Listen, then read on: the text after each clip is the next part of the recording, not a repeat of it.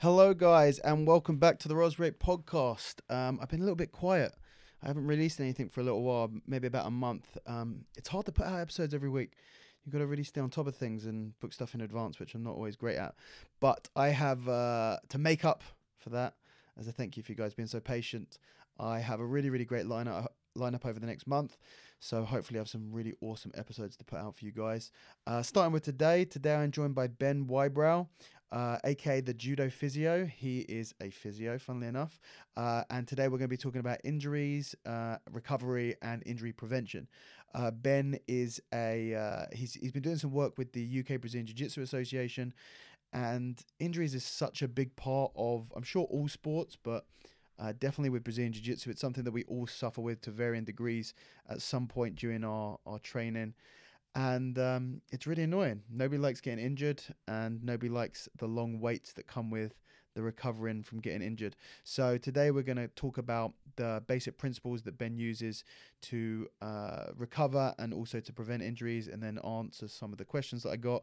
I have never got so many questions on, I put these Facebook posts out asking for what questions you guys have for the guests, and when I mentioned that I had a physio coming on, I had the most number of replies I've ever had. So it's obviously a subject that is very close to all of our hearts, because people just hate injuries. So hopefully there's some good information in this episode, and hopefully it can help you guys and either help you recover from something that you're dealing with, or to prevent some injuries in the future. Anyway, guys, I hope you enjoy it. Check it out. So firstly, thank you very much for coming on. Well, thank you for having me. I was on your website. Oh, were you? Oh, yeah, okay. and I was doing a bit of research. Thank you. And it said that you were a physio, and for, one of the things it said you're a music physio. Yeah. Which is literally a combination of words that I've never heard ever in my life before. So tell me a little bit about that. What's the deal? I wouldn't think really a good title for it, but basically I like to work with musicians. Yeah. So there'll be some physios that like to specialise in certain joints, for example. And obviously I like to work with martial artists, as we're going to come on to over the next however long. The other interest is with musicians. Specifically, I write at the moment for the Bass Guitar magazine for the UK, providing advice on basically how to reduce your risk of getting hurt, and obviously at the moment managing things when you do get hurt. Is that like a legitimate risk? Does that happen a lot? For them, you'd be surprised. Really? Yeah. What sort of stuff do bass? So kind of you almost specialising in you play. I play bass and flamenco guitar. Okay. Yeah. So what sort of injuries do bass players pick up? So all theirs are non-traumatic. Yeah. So it's because they're not like repetitive strain injuries. Yeah, essentially, they're overuse kind of injuries. Yeah. Mostly upper body, basically spine and arms, essentially. Really? Yeah. And it's basically through their sudden increase in playing demand, or they've got the stress and strain of playing however many nights a week, don't do much exercise. Yeah. All of that combined, hardly much at home if they're on tour a lot, overload the system, injuries can happen. And it's more frequent in musicians than the average Joe. Really? Yeah. It's just, I guess that there's lots of things out there, lots of industries of elite performers that aren't sportsmen, that are still having to use their body in some capacity. And anyone who's operating sort of at the top of any sort of field is going to be doing a lot of something. And if you do a lot of something, then that can cause problems, imbalances and overuse injuries and stuff like that. Potentially, yeah. Yeah. So basically we're now trying to treat musicians or professional musicians as athletes. Yeah. If I say that sports medicine's got loads of people interested in it and loads of papers and research and all that, music has very little. There's got one journal for it in the entire world. Sports medicine's got tens to hundreds probably going on. Hardly anyone's interested in musicians at the moment. There's a few of us, but like with martial artists, it's not a lot of, you don't see physios coming out of immediate school and going, I want to go and work for the BJJ, for example, go and work for Flow Grappling or the UFC. They want to go and work for Man United or for the European Tour in golf people, or England hockey or something like that. It's an open market, and I thought I'd go for it. Well, you kind of think that actually there's quite a lot of money in, because there isn't that much money in Brazilian Jiu-Jitsu and Judo and stuff like that compared to other industries within the same field, so other sports, different types of sports and football and rugby and stuff like that.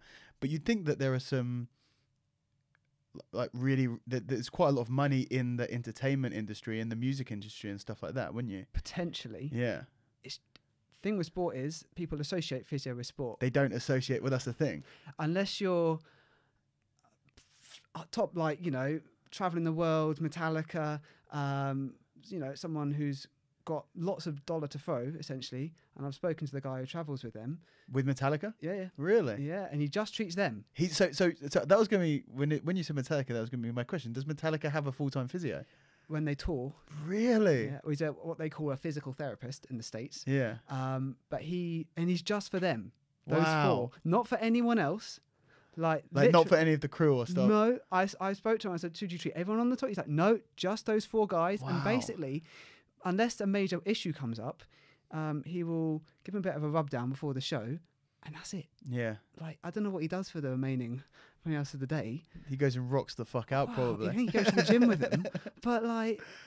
Because I went and saw Metallica a couple of months ago, Right. and they're super high energy performances, and they're like doing dates back to back, like all rock bands do. Yeah. You think like the physical toll on it must be ridiculous. Yeah. So that's you would never ever think that Metallica has a physio that travels with them and kind of sorts out any injuries that they have. Well, apparently they do. And some other ones, apparently AC/DC do, and maybe Guns N' Roses do as well. Wow. And I'm sure like your Rihanna's or your Madonna's, whoever, do as well. But below that, it's hard, essentially, to get, because money, essentially. Yeah, of course. Unless you've got people like me, or there's an association called the British Association of Performing Arts Medicine.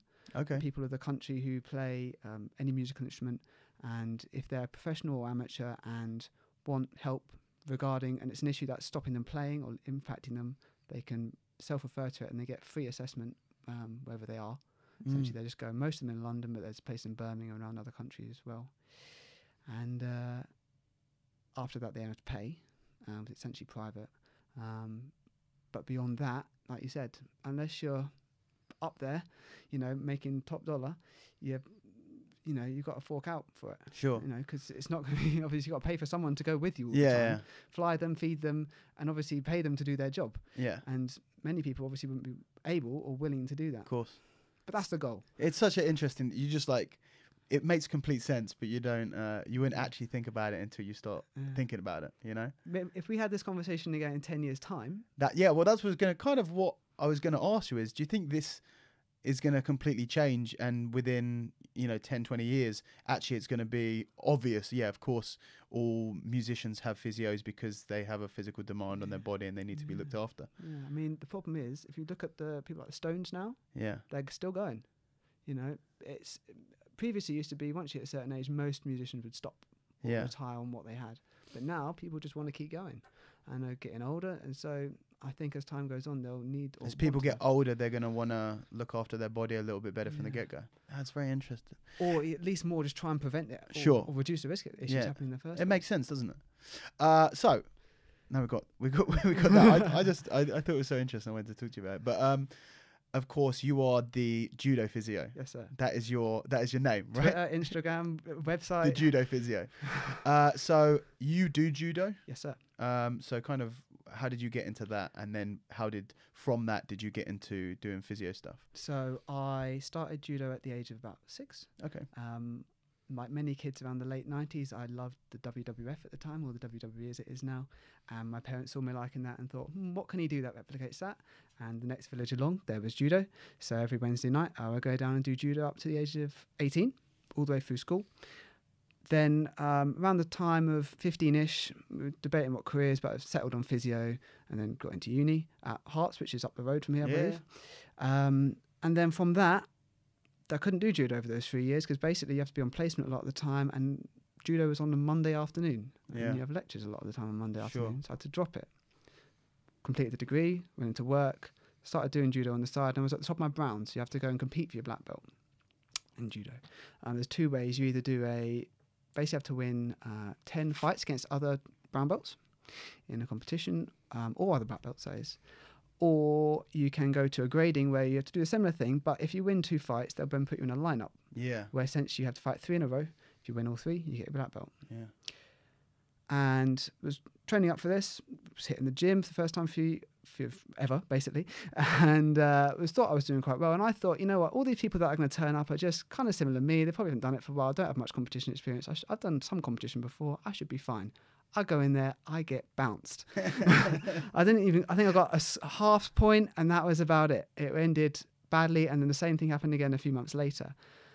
I'm thinking, I came out and came home and thought, well, you know, what else can I do? Because I've got this degree and this job which I like, and I was knew I didn't want to go into the whole football, rugby, hockey kind of area, but thought, well, you know what? I do like judo and I do like being a physio. Let's see if I can combine them together. Sure. And down the into Cambridge for me, it was at the time was Anglia Ruskin University Judo, which was fairly high up in the uni teams for judo, and they were the centre of excellence for the Eastern area. And I simply emailed them and said, look, would you like a physio to come and help your squad? And I got an email back the following day saying, yes, can you come later in the week? And it snowballed from there, essentially. And then over the time I think it was just over a year ago now, I finally got my black belt. And at the same time, I've been physio for them, and it's changed the name to Comberton, as you'll see on the website now. And then about a year after with them, I started with Tsunami MMA, who've produced a variety of different MMA fighters. They do BJJ and Muay Thai and other stuff as well. And then for about the past year, I was in contact with the UK BJJA, and then there was some changing of management and things were going on behind the scenes. And eventually I spoke to Mike, who's now in charge. Yeah. And that was, I want to say, September time of last year. And he basically said, look, we like what you do. You know, would you be willing to do what you do for the organisation? And I said, yeah. And obviously right now on this, anyone who's a member can see, I think I've done 4 videos so far that people can watch. What we've done: load management, injuries, what research says, rest and recovery, and what was the other one? I just did sleep. Okay. Yeah. And it's all just kind of kept going since. And that's the story, basically. That's pretty cool. And, you know, this is one of the things that I say to people, because obviously, like, injuries is such a massive part of sport. But I think when it comes to grappling sports, judo and MMA and jiu-jitsu and stuff like that, it seems like it's almost a completely unavoidable, like, you're going to get injured at some point. And do you think that's the case? Do you think that it is inevitable and that there's no actual way? Because it's not like, let's say you're doing something like you're a sprinter.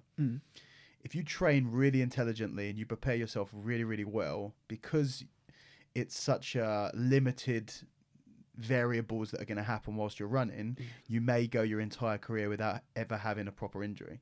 But when you're doing something like judo, doing something like jiu-jitsu, where it's so chaotic at times, it's so scrambly at times, and you're against another person who's trying to move you and throw you and stuff like that, injuries are inevitable. When we say, you know, when you look at the Olympic levels of injuries across the areas, yes, judo has got high amounts in the competition compared to other ones. Now, is it inevitable?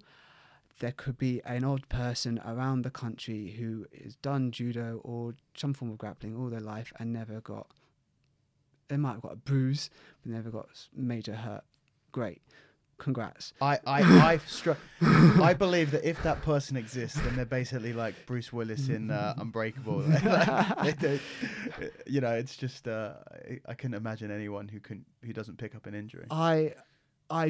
I've yet to meet anyone who's done some form of grappling long enough who hasn't got some form of decent injury that's not let them know about it for more than a week. Yeah.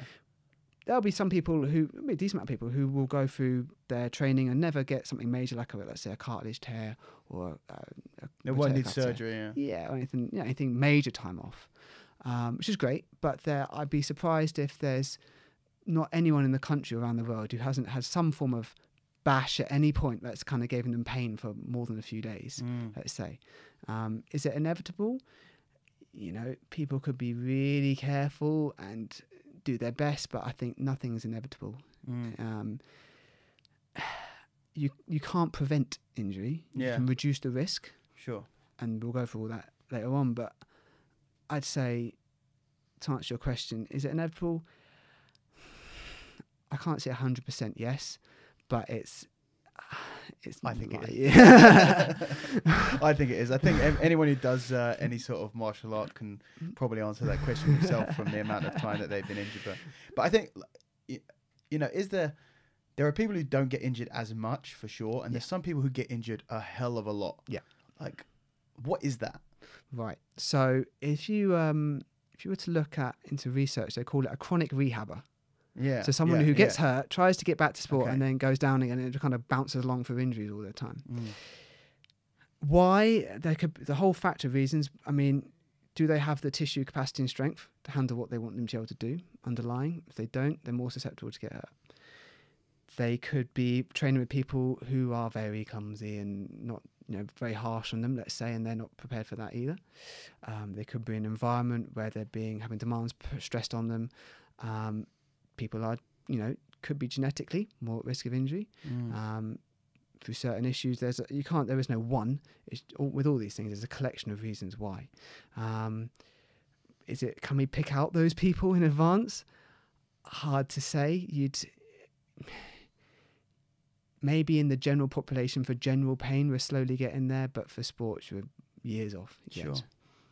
Yeah, no, it's definitely, there is definitely some people who just seem to be injured all the time. And, for some, it's because they train too much, or they train too hard, or they're too tight, or they're trying to ask their body of too many things. But for other people, it just seems that, like, that person, he's always injured, Or she. Yeah, no. You know what? Actually, women seem to have way less injuries than guys do. Is that like a legit thing? Depends who you're comparing and what you do. I mean, I feel like women are better at recovering than men are. I don't know if there's any studies on that, but it's purely on my own anecdotal experience. We've also got the fact that less women do grappling. Generally. Yeah, 100%. So you're picking from a smaller field, but all of the women that I know who do roll, they tend to not have as many injuries as many of. I don't know if that's like a tightness thing because they're a little bit more flexible, or something to do with their capacity to recover. I don't know. It might be, it might be just that type of. I'm probably get told off for being generalizing or for this, but there is a certain women that do BJJ are usually pretty fit.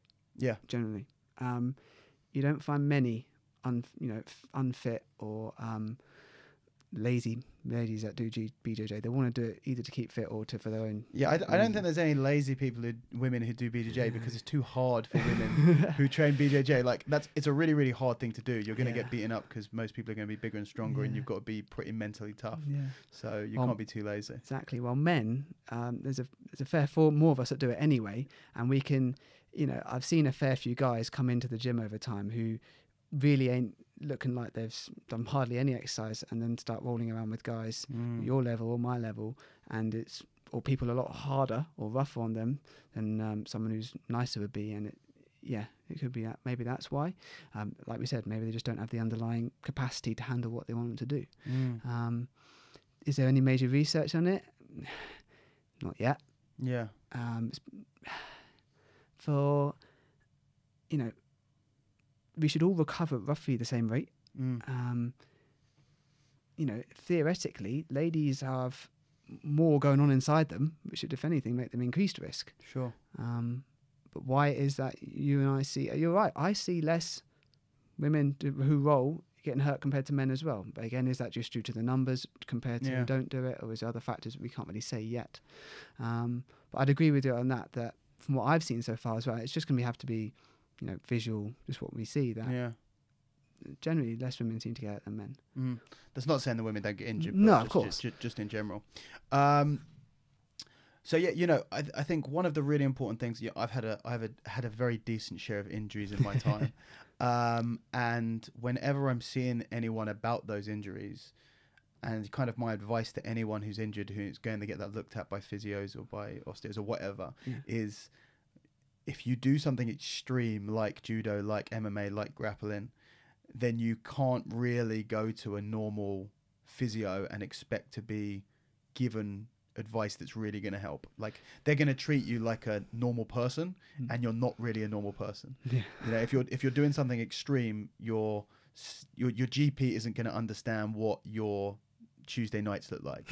So I always advise people to go and find people who do the martial art that you're doing or do something similar, and they have a little bit more of an understanding. So I would go to a friend of mine who is a black belt and is a physio, and he knows, and he's not going to say, oh, put some ice in it and take 8 weeks off, because he knows that I'm not going to do that. He's going to be a bit more realistic. Oh, maybe play off your back for a couple of weeks and maybe don't go too hard, and stuff like that. So I think it's so important to have someone, having a physio for the judo team, being someone who's a judo black belt, not just being a physio who's decided they want to work with some judo guys. Yeah, it also makes the athlete feel better as well, because they've got someone who knows what they're talking about. They can say, well, I had a guy 2 days ago. I said, what happened? He goes, well, I was doing tai toshi, then he osserted me backwards and my ankle's inverted. I don't know what he means. Go say that to most other people, they'll go, what? Yeah. They're like, oh, you got pulled backwards and you were trying to follow him forwards, and then you got pulled backwards and your foot got stuck and rolled in, right? So you're talking the same language. Yeah. And I know where they're coming from in their attitudes, because I know the demands of sport, and obviously we can tailor their rehab, and it does make it a lot easier. Problem is, like we said, there's hardly anyone out there. There'll be, I say for the major cities, there's probably one maybe around somewhere. There's a few around London, I think. Yeah, there's quite a few. But further you get away from the bigger cities, the less it's going to be. But it's definitely beneficial for, even if they don't say do a grappling sport, but maybe they did another martial art, it would still be better than that, than not knowing. Or even if they do any sport, to like any kind of extreme sport, if they lift weights, they do CrossFit or something like that, they understand the demands of an athlete are so different to the demands of someone who doesn't do any sport whatsoever, that you just, or they play football on a Saturday for an hour once a week, and it's just completely different, right? Yeah, working in sport it also challenges you a lot more than if you just work in the NHS. Because you have, if you're an NHS physio, rarely are you going to see someone who's had an injury an hour ago. Yeah, or a day ago. You're going to see people will be on the waiting list, but we see people about 2 to 3 weeks, to be honest. So while in sport, you can see people almost there and then, or basically there and then. And it just gives you a better idea of understanding why this person's come in this situation, what they're experiencing, not just from themselves, but they'll have coach pressures, they'll have pressures maybe from sponsors, competitions, it might be their way of life and earning, and all of that can play a part too. And I think it's, when you treat the general population, we will still get people from the general population who do sport who come into the NHS. Because most people who do sport, unless they're in a professional situation or can afford it privately, will have to come through us. And it makes dealing with those kind of people a lot easier, not just from a understanding of the long-term rehab, but also in the short term. They see someone who doesn't really know what their situation. It could confuse the situation anymore, make them more concerned. That's a problem get exacerbated. If they see someone who knows what they're talking about, understands the situation, and can say, look, it's okay, you'll still be able to do X, Y, Z if you can just not do, like you said, say roll on your back, for example, or don't do any backward, don't get thrown backwards in judo, let's say. And then you can still do it. That keeps them happy, keeps them able to do a sport, keeps everyone else involved happy as well. Helps the pain. Yeah. Okay. If you can keep this happy, it'll keep your pain happy as well. If you can concern this, then the pain will get more concerned too. Sure. Yeah. So kind of with that in mind, it's obviously so useful to have a physio who's also someone who does, is a judo black belt. And do you roll at all? Do you know jiu-jitsu? So I do roll in the MMA class. Okay, nice. So I would be very much a white belt. Yeah. I can't say I'm, anyone who's blue belt or above would hand it to me quite happily. Sure. But I can do the basics okay. Yeah. Yeah. So, and you understand what's going on with the judo. Yeah. So kind of, it's quite useful for someone with that experience, and then combined with the knowledge of being a physio, to put resources out there like you're doing through the UK BJJ. Yeah. So if you don't mind, should we go through some of the topics that you're... Go for it. So kind of, you listed them out, 4 different videos that you've done. The first one was load bearing, or... So load management. So what is that? So load management is essentially, if it comes to reducing your risk of injuries, that's probably a number one. Okay, load management. Load is essentially the amount of stress and strain we put for our body on a day-to-day basis. So for BJJ athletes, it'll be rolling, the gym, a job if they have one, other stuff as well. With injuries, yes, you have your traumas, where let's say someone gets kimura'd really hard, or they twist their knee and there's trauma. But there's a lot of cases where that doesn't happen. Okay, and the pain just starts coming on over time for no apparent reason. And what usually happens is they're going along quite happily, and when there's a sudden increase in demand through the tissues, wherever it is, and sometimes it's not one thing, sometimes it can be a collection of things over time that ask your tissue to do a lot more than it's ready for, then that basically increases your injury risk. And if the tissue capacity can't handle what you ask it to do, the tissue will then kick off and let you know about it, essentially. And it might not come on straight away. Sometimes it can be as late as 4 weeks afterwards that the tissue lets you know about it, and you can then get hurt. And then obviously you get pains, you do less over time. Premise of load management is, if we can avoid those spikes and stop that happening, then we can reduce your injury risk. If people want to actually go and look at research, there's an open access paper, came out early 2016 in the British Journal of Sports Medicine by a guy called Tim Gabbett, and I think it's called the Training Injury Paradox. And it's about 8 pages, and it sums it all up quite nicely. So you can go and get that online for free, I think. And essentially, if you can basically stop someone spiking, and essentially spike, at the moment we're saying is more than 10% of your normal. And the best way they measure it at the moment is by saying, how long have you done something for? So 90-minute rolling session, hour at the gym, something like that. And how hard do you find it? So there's something called the rated perceived exertion. 0 is nothing. 10 is the hardest thing you've ever done. Want to stop immediately. And people will score themselves out of those, combine it with the time. They usually get numbers, and it's on the video on the UK BJJ thing. I think I've maybe a few other places as well. If you basically collate it over time, and they might do other things if you're in a professional area like heart rate and take blood levels and other things like that. And basically what they want to stop is the 10% spike. If you want someone who wants to increase their training demand, that's fine. You just got to do it slowly. Sure. There are lots of fancy apps and gadgets out there. You can just use a pen and paper. For judo, there is one out at the moment called the Athlete Analyzer. And that's actually based out in Sweden, but anyone can get it around the world. And it's basically a load management tool app that we use at Comberton. And we just monitor it. And if someone's coming up and it's looking like they're doing an increased amount of training, let's say, and they're going to spike, we say, have a rest tomorrow. Or just do this lighter. Or, go to the gym, but just do, cardio instead of heavy weights. And you can stop them drastically increasing that score, essentially, or any other factors that you're measuring too. You can reduce the risk of injury over time. Sure. So what through that, it makes sense that if you're suddenly, it's kind of the whole people aren't training, then they decide that they've got a fight coming up in X amount of weeks, 8 weeks out or something, and then suddenly they go from 2 gym sessions a week to 20 gym sessions a week. And I find that I don't know what your experience with the MMA team is that you work with. I've done a bit of work with MMA fighters in the past. Some of them are all right, but some of them are also terrible in that they are the most inconsistent people that I've ever trained. And this is whether I've been training them just for grappling or whether I've been training them back when we had the gym and they were doing their strength and conditioning stuff. There's no real, the whole 8 weeks out, that the training camp mentality is super MMA based and not really, jiu-jitsu doesn't really have that. No, people are pretty much ready because they can, often people compete a lot more often. So they don't really have that. And because, if you're competing in MMA, you have to do a lot more. So it does make sense that you have a more focused, periodized section. But the thing is people stop doing any training unless it's 8 weeks out from a fight.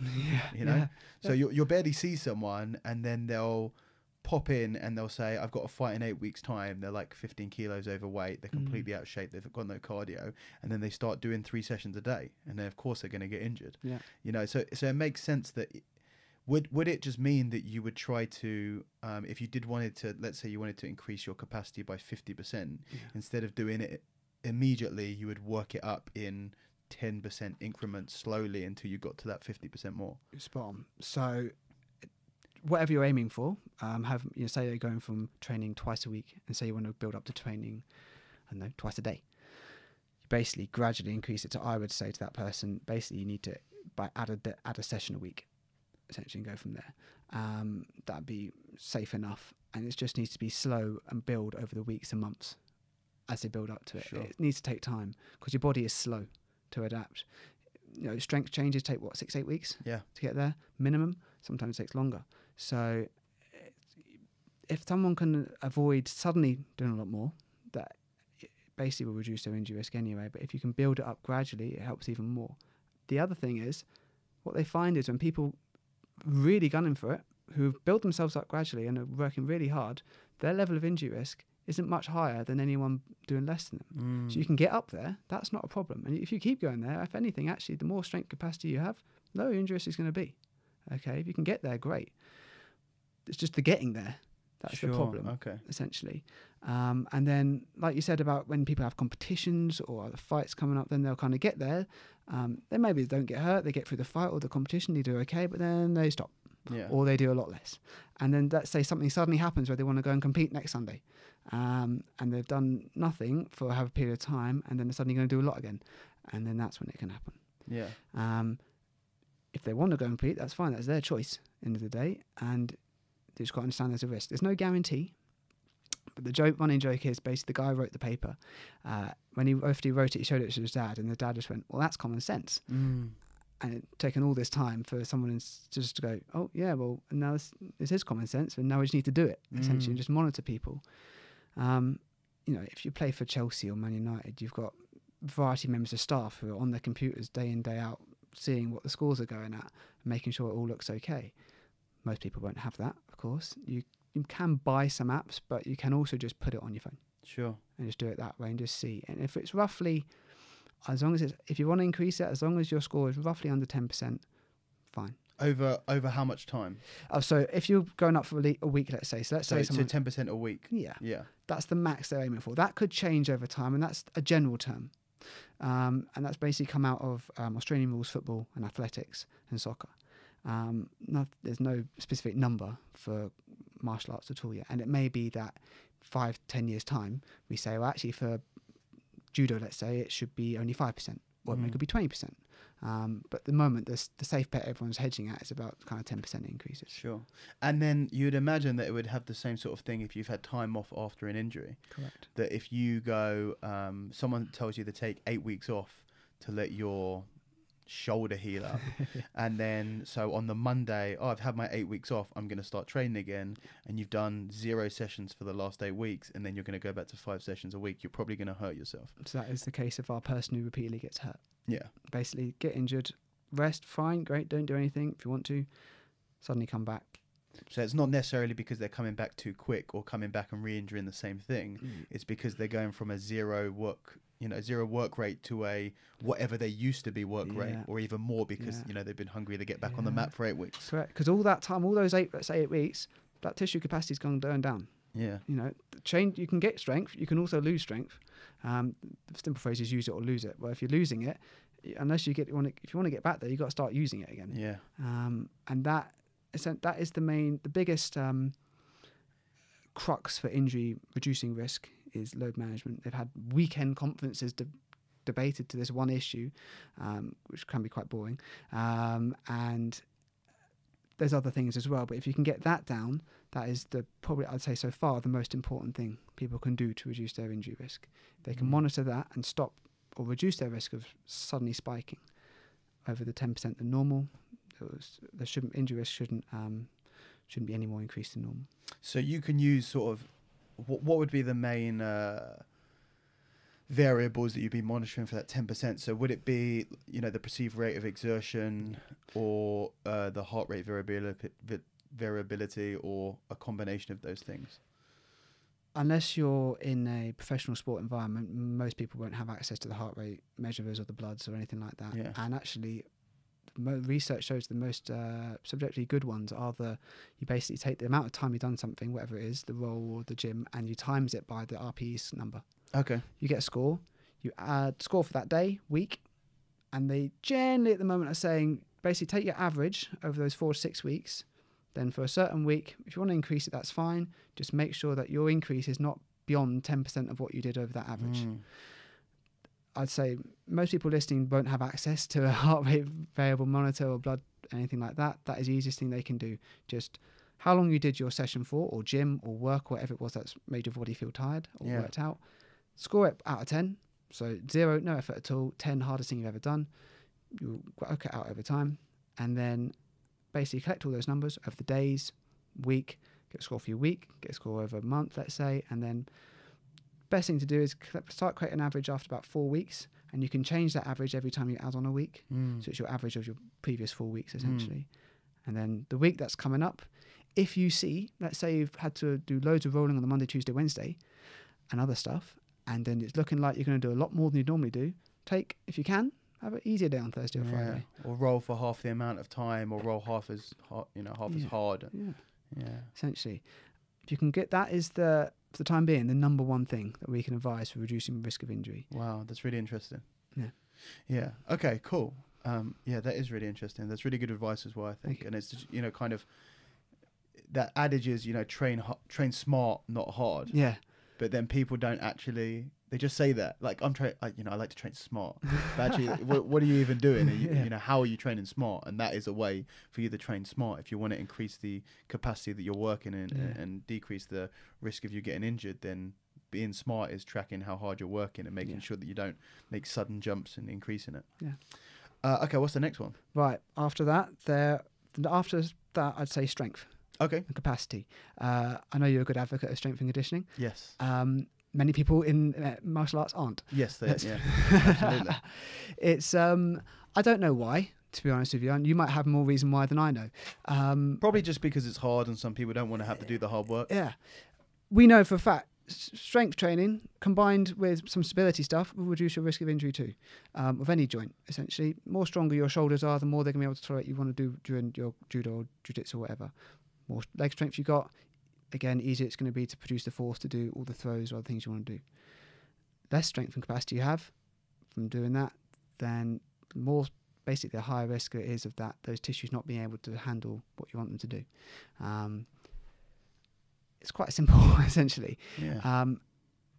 Now, we'll come on to debate of stretching in a little bit, I'm sure. Yeah. But I think people can understand why. It's really just getting them to do it. That's the hard bit.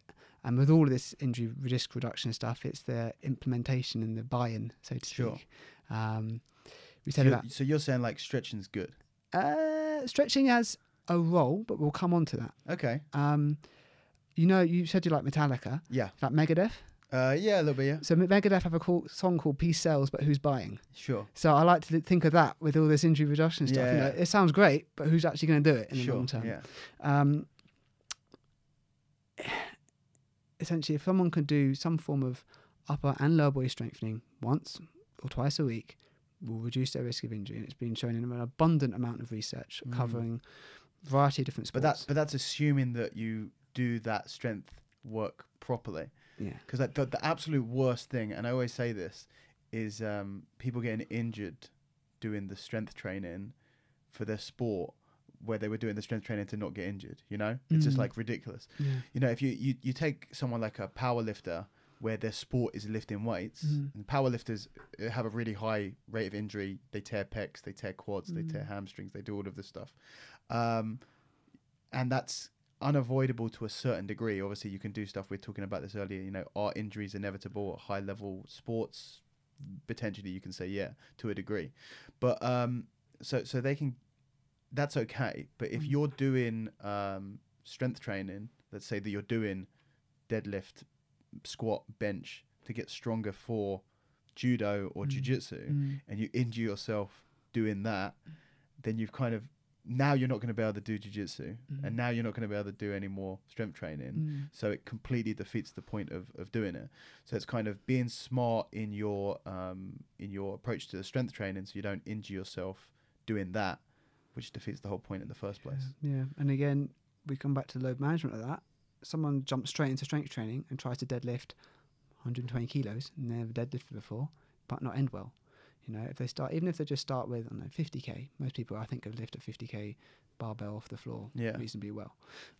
So similar thing. Yes, you need to have your technique down, and it only really takes someone who knows how to do it or is educated, like PT or anything else. Just say, look, this is how you deadlift, this is how you squat, this is how you want to do whatever else that you want to do is.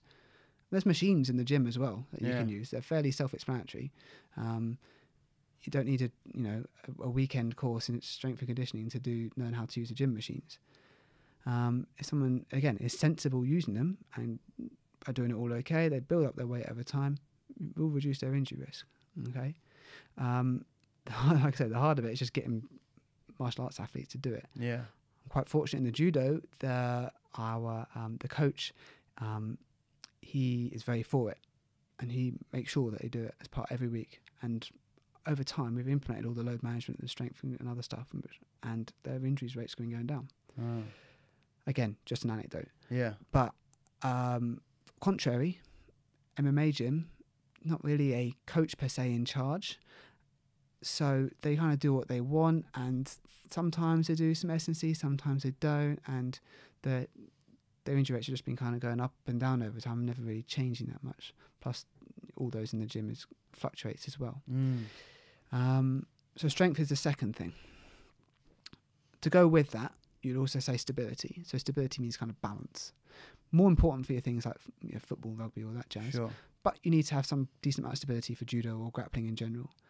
And again, when they combine things like strength training with stability things, and I'm not talking standing on a Bosu ball on one leg, grappling on one leg, for example, just trying to push the other person over, throw and catch a ball on one leg, multiple hops and jumping change directions, so things like plyometrics, good as well. Combine all that to challenge your balance will reduce your injury risk too. How does that do that? Does that just mean that when your balance gets tested in a grappling scenario, it's kind of more prepared to deal with how the body's going to move? Essentially. So for the premise of, obviously, strength training, you're building the tissue capacity of the muscles. Fairly straightforward.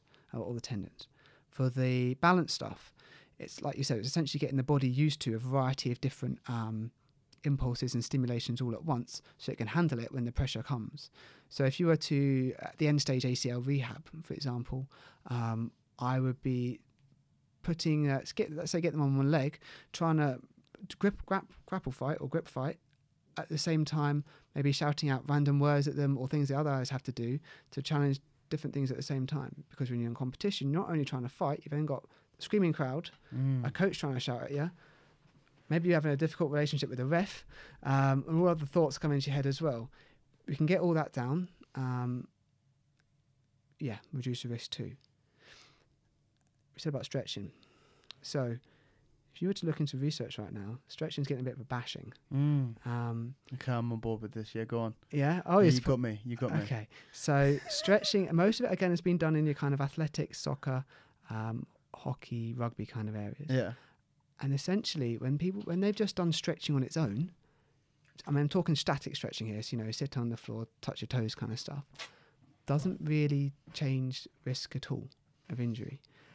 Now, for grappling, I definitely say you need it for performance, for obvious reasons. Yeah.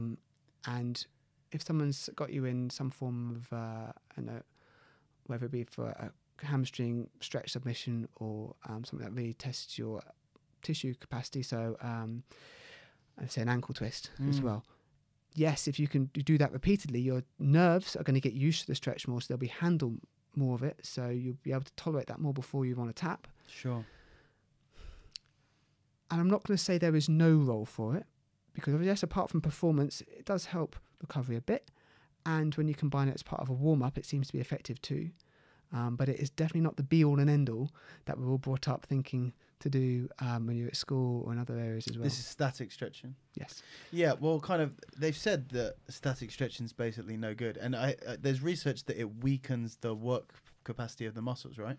That, again, that's in question, but it depends when you do it. Sure. Like if you were to do static stretching before you lift weights, that you I don't know whether it increases the risk of injury, but that you aren't able to generate as much force through those muscles. Yeah, it's something you have to do it the exercise reasonably swiftly after you do stretch.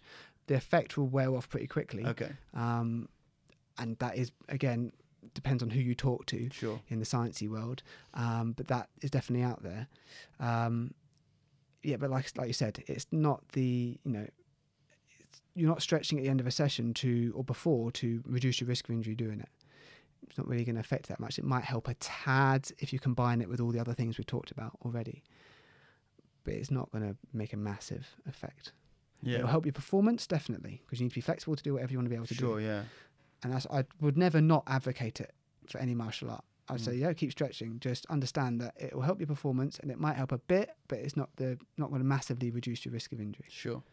So so if static stretching doesn't do that, is there another type of stretching that does? At the moment, we don't know. Okay. So potentially, you've heard dynamic stretching. Yeah. Potentially, and we know it helps performance, and people get better gains on ability when they do some dynamic stretching before they do some form of exercise. Yeah. And it might be there might be research at the moment that's being done, but there's nothing out there yet. Sure. So if we met in 5-10 years time, I could well say, yeah, it does help, or no, it makes no difference. But for the moment, I simply can't say yet. Yeah. So what would you have, if you were running a judo session or you're running a jiu-jitsu session or MMA session, what would you have people do as a warm-up at the beginning of class? Because really, why do you do a warm-up? You do a warm-up hypothetically to reduce the risk of injury, right? Yeah. And warm-ups have been found to be, here's another one thing. So again, for those kind of footballs, your athletics, the multiple types of dynamic warm-ups, so a mix of some strength stuff, some balance, some plyometrics, some stretching, does help reduce injury risk. Yeah. Okay. There is one for upper limb, and that is done in handball players. And that was, again, a mix of stretching and cuff strengthening and other stability stuff as well, which reduced their risk of injury. But we don't know at the moment what is best for warm-ups. So if I was in charge, I would go and do a mix of things. So warm up the blood, some cardio, just run around the mat for a couple of minutes. Everyone does that in most MMA sessions or at martial arts sessions.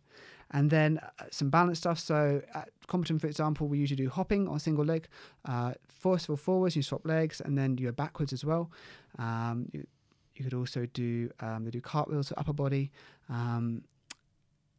For strength stuff, you do press-ups. We sometimes do one-arm wrestling, where you basically get in a press-up position, one arm on, other arm, you've got to pull the other person over for your shoulder stability.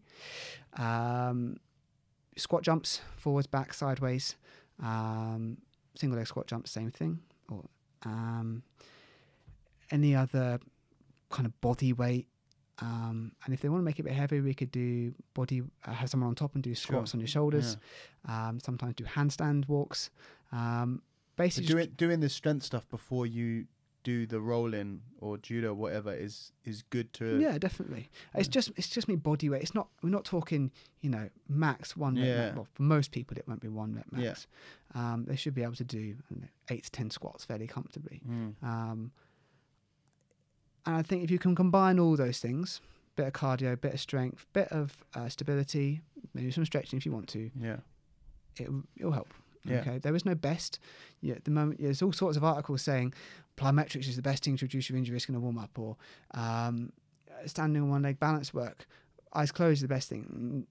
No one knows at the moment. Again, time will tell. But at the moment, it looks like when they combine everything, it's most effective. When they take out separate parts and just do them on their own, they're less effective. Sure. That makes sense. Yeah. Okay. What's the next one? So we had load management, strength, stability. I have them in S's. So I've got 5 S's. So the load management is sensible. Strength, stability, stress. Okay. Yeah. So I think that's going to be the next video for the BJJA. Yeah. We know that when you've got high levels of stress, depression, anxiety, anything else going on in life, that negative output will basically increase your risk of injury. Really? Yeah. And also there's a variety of papers out there that show that if you can implement things that reduce it in athletes, and it covers a variety of topics, so psychology is quite variable in how they do their research, they say, works too. So if they can implement things that reduce the athlete's levels of stress or whatever else, depression, anxiety, reduces injury risk down the line.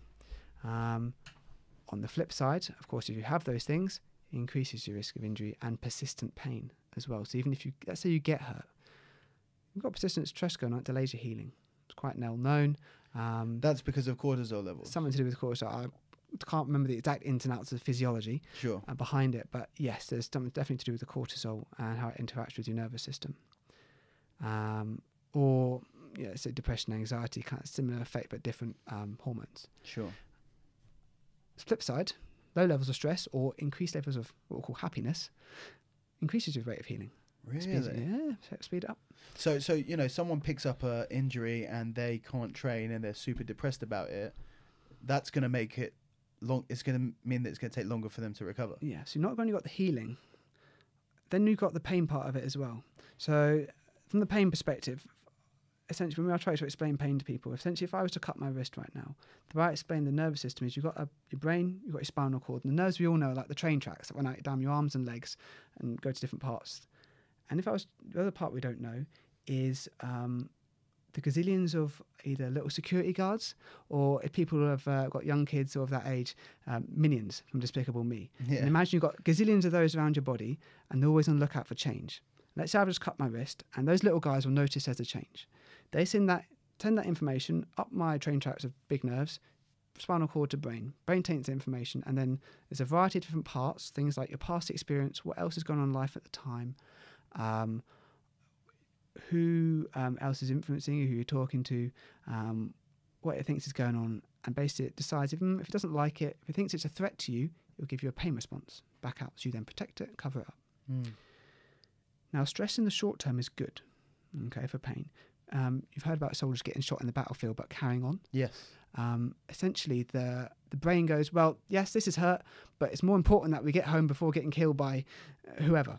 Okay, so it basically shuts off that response and just gets you there. Once they get back and that's all gone, it will of course hits. So it's not so like when someone gets shot and they're able to continue doing stuff, it's not because they're a tough son of a bitch. It's because their body's got, their mind has basically prioritized them doing what they were trying Correct. to do over having a pain response. Correct. It's basically a priority queue in your brain. Sure. And the short term, it's great. So, if you fall over in the street, twist your ankle, but there's a bus coming at you, you move. Yes. Okay, you will move.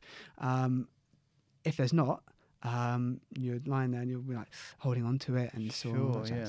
The another analogy to think of: at home, you stub your toe, really hurts. Yeah, I was like a bitch. I did it earlier today. I ran this chair over my foot about 2 hours ago. Fucking killed. Exactly. But if you're, who do you support?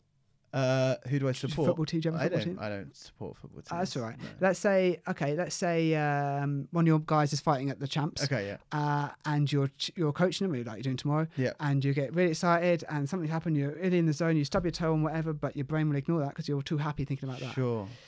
And the short-term stress is great, but in the long term, essentially, if you have any of those negative outputs, what that will essentially do is keep that system heightened. So what should happen over time is as I continue to move my wrist, the little guys realise that, it's healing, it's getting better, we'll send less information up, I get less of a pain response, plus you've got all the other factors like what you can see the scab healing, everything else is going to plan. That still happens, but if you've got all those negative things going on, essentially that circuit, so to speak, just keeps going.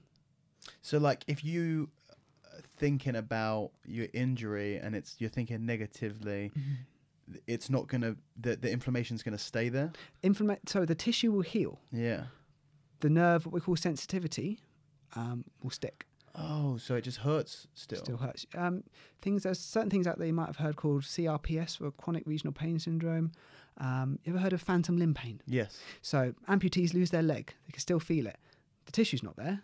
They can't be in pain if the tissue can't be giving them pain if there's no tissue to be there, so to speak. Yeah. But they're still getting pain. The circuits are still going, even if the tissue's not there. Yeah. Paper cuts hurt like hell. Yeah. Right? You've done hardly any tissue damage, yet it bloody hurts, essentially. Again, pain is very rarely actually, and we'll come on to this when we discuss other injuries, very rarely actually descriptive of a certain pathology. Certain issues it is, but there's many things out there that we could suffer from that the pain is not in accordance with the tissue health, if that makes sense. Yeah. And so you combine, like I said, that could all heal up and it could all look fine. But if that system's still ongoing, then and you've got all those other influences, that can keep it going long after everything's healed. Wow. So that's why I said stress, essentially. Because, yes, okay, it not only will keep things going longer than they should, but it will also reduce the risk of issues happening as well. You said about if you're thinking about your injuries, people will say a lot of the time, I've heard it's kind of okay during the day, there's certain things I do, but when I lie down at night, it really hurts for some reason.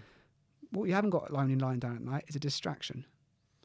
All you've got to think about is whatever's going on, as a wrist, for example, or whatever else, and nothing else. During the day, you've got light, sounds, whatever you're doing for your job or sport, that can all take your mind off it. One of the things we try to do with people who've got persistent pain is to get them to do a certain activity they want to be able to do, but with a distraction. Whether that's, I say, music, someone else, a pet, doesn't mind what it is. You can take the focus off this and on something else, again, can mess around with the nervous system, but essentially can help reduce the pain output. We call it that. Yeah, that's so interesting, because I guess people always associate damage and pain to be like absolutely connected. Correct. And that you only have pain if there's damage, and therefore if you have pain you are hurt. Hurt and pain are basically the same thing, but they're not the same thing. Being hurt is actually having something structurally, physiologically wrong, whereas the pain is just sort of the brain's response to that. So there's, it goes both ways. So I said, paper cut, hardly any damage. Yeah, it really hurts. Doesn't really equate with what should hurt. Stub toe, same thing. Flip side, does a stroke hurt? Most people who had a stroke will say they don't really have pain. Sure. They'll lose function in something, but they won't really. Yeah, there's a lot of tissue damage there potentially, but they won't really be complaining of pain. There's quite severe issues that we can have that don't hurt, theoretically. They come with other problems, obviously. But again, the tissue damage and pain relationship doesn't really hold up at all. I'll come on to this now. I thought I might get there later, but you know about MRI scans. Yes. Yeah. So I've had enough of them. So one of the best illustrations of this, there was a collection of studies that had been done, one with over 1,000 people, and they MRI scanned the low backs of all these people, and basically found that as your age went up, they had all these type of findings. So disc bulges, protrusions, facet joint degeneration, disc degeneration, spondylolisthesis, where one of your vertebrae goes forwards. All these, quite a lot of findings in many people who had no pain. Okay, it's again, that's why we don't equate MRI findings that commonly with pain a lot of the time. We only really do MRIs if we're considering surgery, because it's essentially to tell the surgeon, can you fix that? Yeah. Essentially. Otherwise, doesn't MRI tell you what is wrong? A lot of the time, no, because if you've had a trauma, yes, okay, it can do. So let's say someone's grabbed your arm and really yanked it really hard, and you felt a pop and a snap. Yeah. And then you go and have your and it kind of keeps giving, maybe popping out, and you go and have your MR arthrogram, and you got a slap tear, which is your labrum around your shoulder. I had a slap tear a couple of years ago. Yeah. So that kind of matches. Yeah. And a lot of people, including athletes, when there isn't a trauma, so to speak, and let's say they have some back pain that's just been going on for a little while, they decide, I've had this for 4 weeks, I can access my guy, he can send me off for a scan, and it comes back with let's say L23 disc bulge. That does not tell you that actually that happened at the time, how long it's been there for, if that's even the level of pain, was even, when it started. There's, for example, if I showed you a picture of a rusty gate right now, you couldn't tell me how well it worked. Yeah. You would say that looks a bit rusty. I've got a selection of photos on my phone that I like to show patients to say, we've done all these things. These are some quite nasty looking photos from whether it's osteoarthritic changes or other things. These people have no pain. I've seen people who I show them the x-ray and they go, God, that looks terrible. And I turn around and say, yeah, but he's had no pain. Yeah, but but would you then still consider that person to be healthy? If they have an injury with no symptom, are they healthier than someone with like symptoms and no injury? What do you mean healthier? Like I guess just in a better condition, because that's what you're kind of looking. That's what you want, right? You want to be in good condition. It's with your if it doesn't hurt, does it matter? Yeah, essentially. There's we get people come to us and say, I've got this, it looks a bit funny, but it doesn't hurt. And we say, carry on. People say about clicky nicks and clicky knees, for example. I'm sure we've all been to school with someone that can click their hand. Yeah.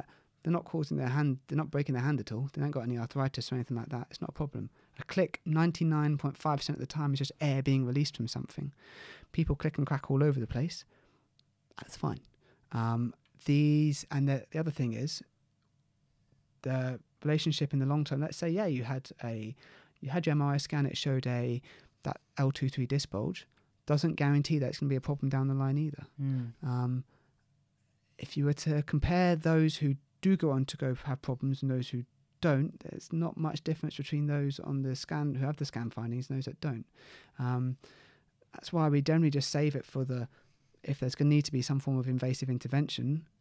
So in our trust, for example, we do that if for low backs, for example, we do it if they weren't getting better over time and had leg symptoms. So whether that be pain primarily or weakness or some altered sensations. If they had some worsening neurological symptoms, so for example, they were losing strength or feeling down their leg and it was getting worse, or if we were concerned if there was any sinister pathology, cancer, for example. Yeah. If we're happy none of those things are occurring, then essentially there is no criteria for an MRI scan, essentially, because otherwise there's no surgical criteria, and the MRI scan would not change our management. Essentially, it wouldn't change what we do with you. If you were to have an MRI scan and you show you got that disc bulge, it wouldn't change what I do with you if you didn't have it. Sure. So we're going through exactly the same thing. Is that because you'd be treating the symptoms? Correct. You'd be you basically,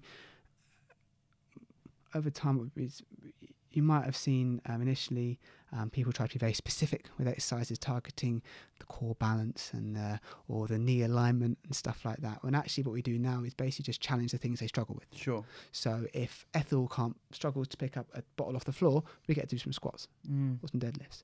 If John struggles to reach up, put something on the shelf, I get him to do some shoulder presses or abduction with his arm.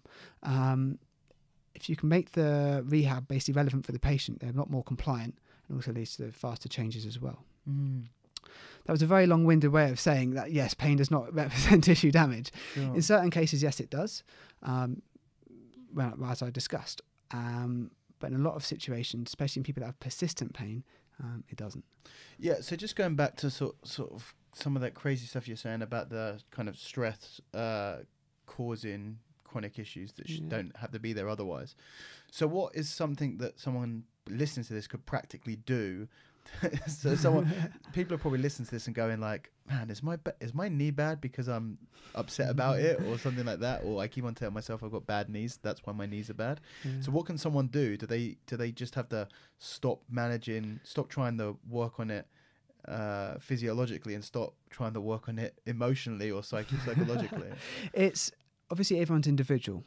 So, anything I'm going to say is not going to work for everyone.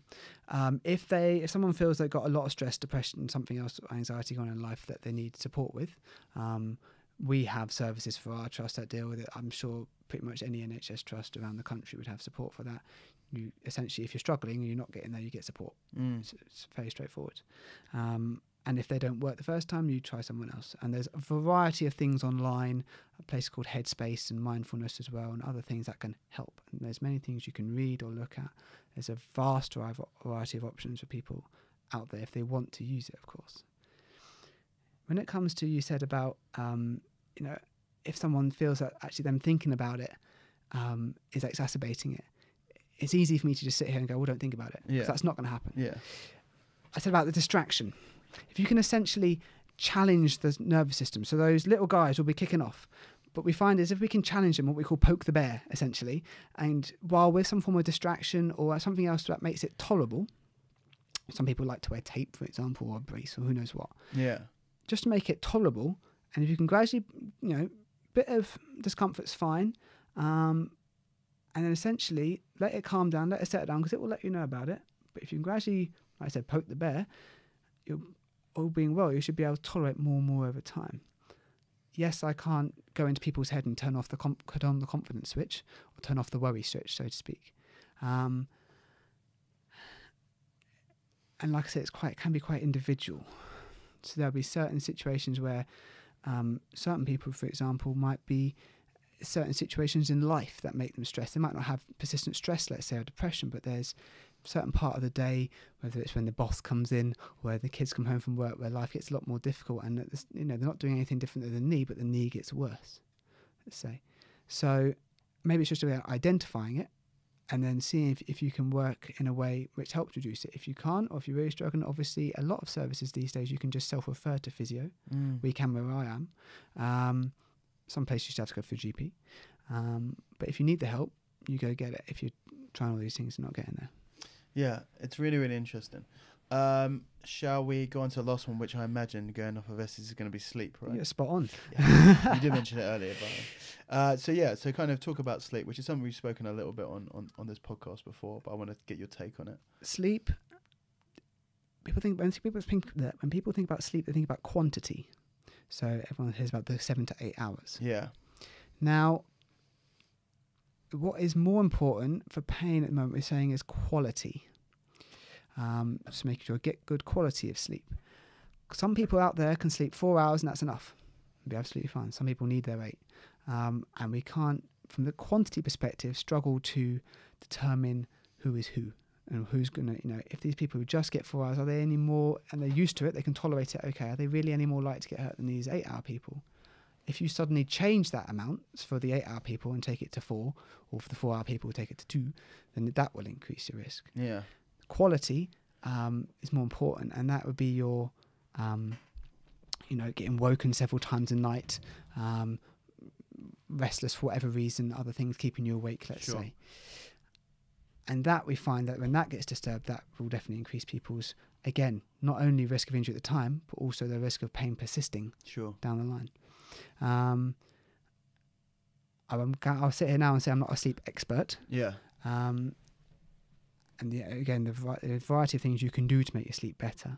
And sometimes it's just down to situations in life at the time. There may be things that's keeping them awake at work or in life. That's why they're not getting a good quality of sleep, let's say.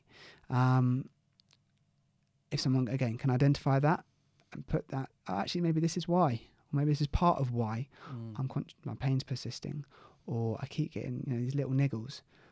They can work on it and adapt it. Again, it's very individual as to why. And with all these things, I've said about the stress and the sleep and other things going on in life that can cause pain to persist. It's never ever one thing. Yeah. It's always a collection of things that come together. The risk factor on its own is very small, but it's when you pile these things up, that's when the so forth capacity or output will cause the pain to come on or then persist. So I know you're not a sleep expert and you don't want to kind of commit to saying too much stuff, but what are some of the things that you'd sort of recommend for, just in your personal opinion, kind of increasing the quality of your sleep? I'd say they generally say the no bright screens an hour before bed. So okay, I go to sleep on my laptop. Like I will be on my laptop until I put it down and I close my eyes and go to sleep. Now I've always thought that the reason that they say that is because it's hard for people to get to sleep when that happens. Is that why they say it, or is it because that's actually going to affect your sleep kind of throughout the night? Because I don't struggle to get to sleep. I can like watch. I can be on my laptop. I can put it down. I can close my eyes and I can be asleep. Does that mean that it doesn't affect me, or is actually that's meaning that I get a less quality of sleep throughout the 8 hours that I'm asleep afterwards? They generally, the first thing you said, actually, they generally say it's difficult. You must be, breaking the system, so to speak. Yeah. Oh, who knows what? But again, it doesn't apply to everyone. They generally say, if you've got what they call blue light, so I think it's things like tablets or laptops or phones. Well, I've got like and I've spoken about this loads of times. I've got like an app called Flux, so it to the cycle of to the sun cycle, it turns the blue light off. So by the time that I should be going to sleep, it's a different colour. It's kind of like red, like my computer screens are at the moment. That explains why. Yeah, my laptop's got the similar thing on the setup. So that's one thing. Actually getting to bed at a decent time as well.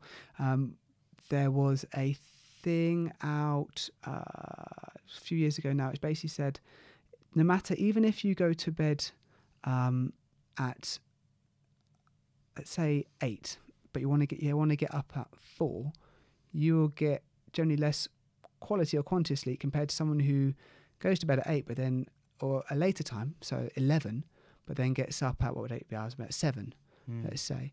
So early start times actually it can affect your quality and quantity of sleep. So I say to people, if you can, try and sleep later. If work or other issues stop you, try to get to bed earlier. To be honest with you, that's interesting because like everyone's on this, Jocko Willink. He's like he's some former Marine guy. He's like a big. He's on Joe Rogan a few times. Yeah. Super badass guy basically, and he's got this whole 4:30 start thing. And I've spoken to quite a few people now who they wake up at 4:30 in the morning every single day to go and attack the day. Go and attack the day, yeah. So actually, that's not getting you the quality of sleep that you should be getting. And again, it's not a vast amount of research, but from what we found so far is that even if you try to compensate before, you won't get as much quantity and quality as if you went to bed or got up later, I should say. So even if you went to bed later, if you got up later, understanding is, and they've done it, I think, what kind of athletes was it? It was a mix of athletes, I think in their kind of late teens to early 20s, over 100, I think. And they basically found that the ones who did sports where they had to get up earlier had lower quantity and quality of sleep compared to those who had to get up later, even when they tried to compensate in the hours before. Yeah, and I've heard this the opposite way as well, which is if you go to bed super late, even if you get 8 hours of sleep, it's still going to be worse quality sleep. So, I have the I was talking to Sebastian Brosch. We were talking quite a lot about sleep because he wears this heart rate variability thing 24 hours a day, does jiu-jitsu in it. He competed in the tournament the day before, wearing the ring. It's like this big fat ring, but he just puts tape over it and competes in it. Never takes it off, so he's always monitoring everything. And basically saying that he goes to bed at 10 o'clock, I think, I think it was 10 o'clock, and he does 10 till 6, I guess. Yeah. So he wouldn't come and train in one of my evening classes because he'd get home too late. It just doesn't work. It's not realistic for people who do need to train late. And, I don't get home till 10:30, and then I've got to eat and all of that stuff. So it's just completely unrealistic, even when I'm trying to bring my hours forward a little bit. But I guess there's an optimal time to sleep. He said, I think he said between 10 and 2 are like the most important hours for you to get to sleep. So you go to bed before that and wait, Again, it's a lot of unknowns with sleep. We know that if you have significantly reduced quality than normal, or quantity as well, then it will increase your risk of A, injury, and B, persistent pain. But the exacts is still being worked out, so to speak. And I guess that's probably the best advice I could give so far, is just try to say, if you've got a happy level of sleep that you've got, and you feel that you're getting significant amount of refreshment every night, to try to stick with it, essentially, and try not to make any vast sudden reductions in it. If you want to sleep more, great. And things like, if you're changing environment suddenly, or other things come into life which could affect your sleep, just be aware that could affect your risk of injury and also pain down the line. Sure. And is the quality of sleep stuff like acute or quite chronic as well? So if you have one bad night's sleep, is that going to significantly increase your injury risk for the following day? People can adapt. So if anything, it's more within a short term of week, the moment of finding. Like if I haven't been sleeping well this week, it's like, okay, well, be careful with your training, basically. Yeah. In your what other thing people can do, and you can't really have this in the professional teams, that what they will do is they'll, as well as asking them their RP and amount of time they've done something, they'll also ask them, how well do you feel today? How much sleep have you had? How, all the things like that, which you can't really score per se.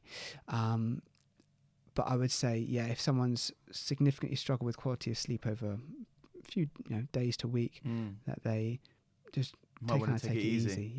Because your recovery is not going to recover as well either. Which I put with sleep, and simply saying that if you essentially train and then train again before you feel sufficiently refreshed, you're asking your tissues that are in a fatigue state to then start doing more than they're ready for again. So many people are used to, when it comes to training and recovery, the graph that goes up, it's called the compensation and all that jazz. Basically, you train, your tissues fatigue, and then they will compensate to what you asked them to do. And if you train again at that point, you then supposedly get gains. Again, being challenged at this moment, because most of that study was done in animals. But the flip side of that is basically where you train, but then you train again or do something of a similar intensity while you're still fatigued. And essentially, if you keep hitting that at that point, not only will your tissue capacity go down, which will increase your risk of injury if you're still asking them to do the same amount of things, will also reduce your performance as well. So if you combine that stuff with then the things like the stress, the sudden spike in load, other things as well going on in life, you then get to something where not only do you have an increased risk of not only pain, but other injuries and illnesses and things like that, but also performance starts to drop as well. People used to call it overtraining, but now it's basically given the term of unexplained underperformance syndrome. We call it that because people used to blame overtraining on training, when actually, as we've discussed already, there's a variety of factors. It's on the stuff around training. Yeah. It might be the training. Well, yeah, the load management stuff. Yeah. But it might be a whole other, like I said, it's usually a combination of things. Sure. That then overload it. And the only thing that gets it better is time and rest. Once you hit that stage where your body's just continuously going down in performance and capacity level, the only way you get back is if you rest and recover and then start gradually increasing it again. There's no pill, there's no machine, there's no surgery or anything like that. It's simply, this has happened, you need to take your time to get over it. Yeah. And that time's going to be a case-by-case basis. Yeah. If someone gets there long enough, it could be weeks, months. Really? If it gets bad enough, if they just keep going, the worst outcome is death. Yeah. Yeah. If you read the papers, essentially it starts with your whole injuries and your coughs and colds, and then you have your more extreme immune system issues. It gets there long enough, and you're just not combining all those things. You're not getting the rest and recovery, and it just keeps going. Yeah, could kill. People can literally overwork themselves to death. Theoretically, it would take a lot, and I think pretty much everyone would stop before that point. But if something was forcing you to keep going, sure, and you just couldn't stop, you've heard about people who do the SAS trials and die while they're out there. It's a similar kind of thing. Essentially, the immune system just can't keep up anymore, and all the other systems are just overworked, and eventually something's got to give. Yeah, and the body just says enough. Again, very extreme cases. And it's an example of what a detriment not recovering and not resting properly can have to your body. It is. Sleep and recovery is, like we said with other things as well, it's just so underutilized or appreciated. It is critical to not only, reduce your risk for injury, but more important than that, help your performance. If you want to get better, you need to be sufficiently recovered to then go in and perform again. Yeah. I'm not an S&C coach or a performance analysis tool, but I can tell you enough to say, or anyone could know, that if you're only going to exercise again when you feel ready to do so. I wouldn't, if someone, for example, let's say they don't feel sufficiently recovered after they've been to the gym in the morning and then they've got rolling the evening, but they still feel really shattered, I'd say, look, do some flow rolling, do some technique, but if you feel shattered, when it comes to the hard stuff, go home. If you want to. I think this is especially true to people who are doing jiu-jitsu or judo and stuff as a hobby. Like, if you're a professional, sometimes that's the sacrifice you make to be a professional and a high-level professional. Sometimes the sacrifice you make is actually you're going to fuck your body up in the long term. That's the reality, why is the 1%, top 1% of people are the top 1% because they're willing to do the shit that no one else is willing to do, be a fucking badass for 20 years and then be in a wheelchair when they're older. That is, you look at guys like Ronnie Coleman and stuff like that. He's the greatest bodybuilder of all time, and double hip surgeries and can't walk and having to relearn how to walk and all of that crazy shit. But if your full-time job is a plasterer and you're just doing jiu-jitsu as a hobby, and then you come in and you thrash yourself because you want to get hard rolls in every day even when you're half injured, be a little bit smarter and come in and do some flow roll and something like that. I'll give you an example. I saw a chap, must be about a month ago now.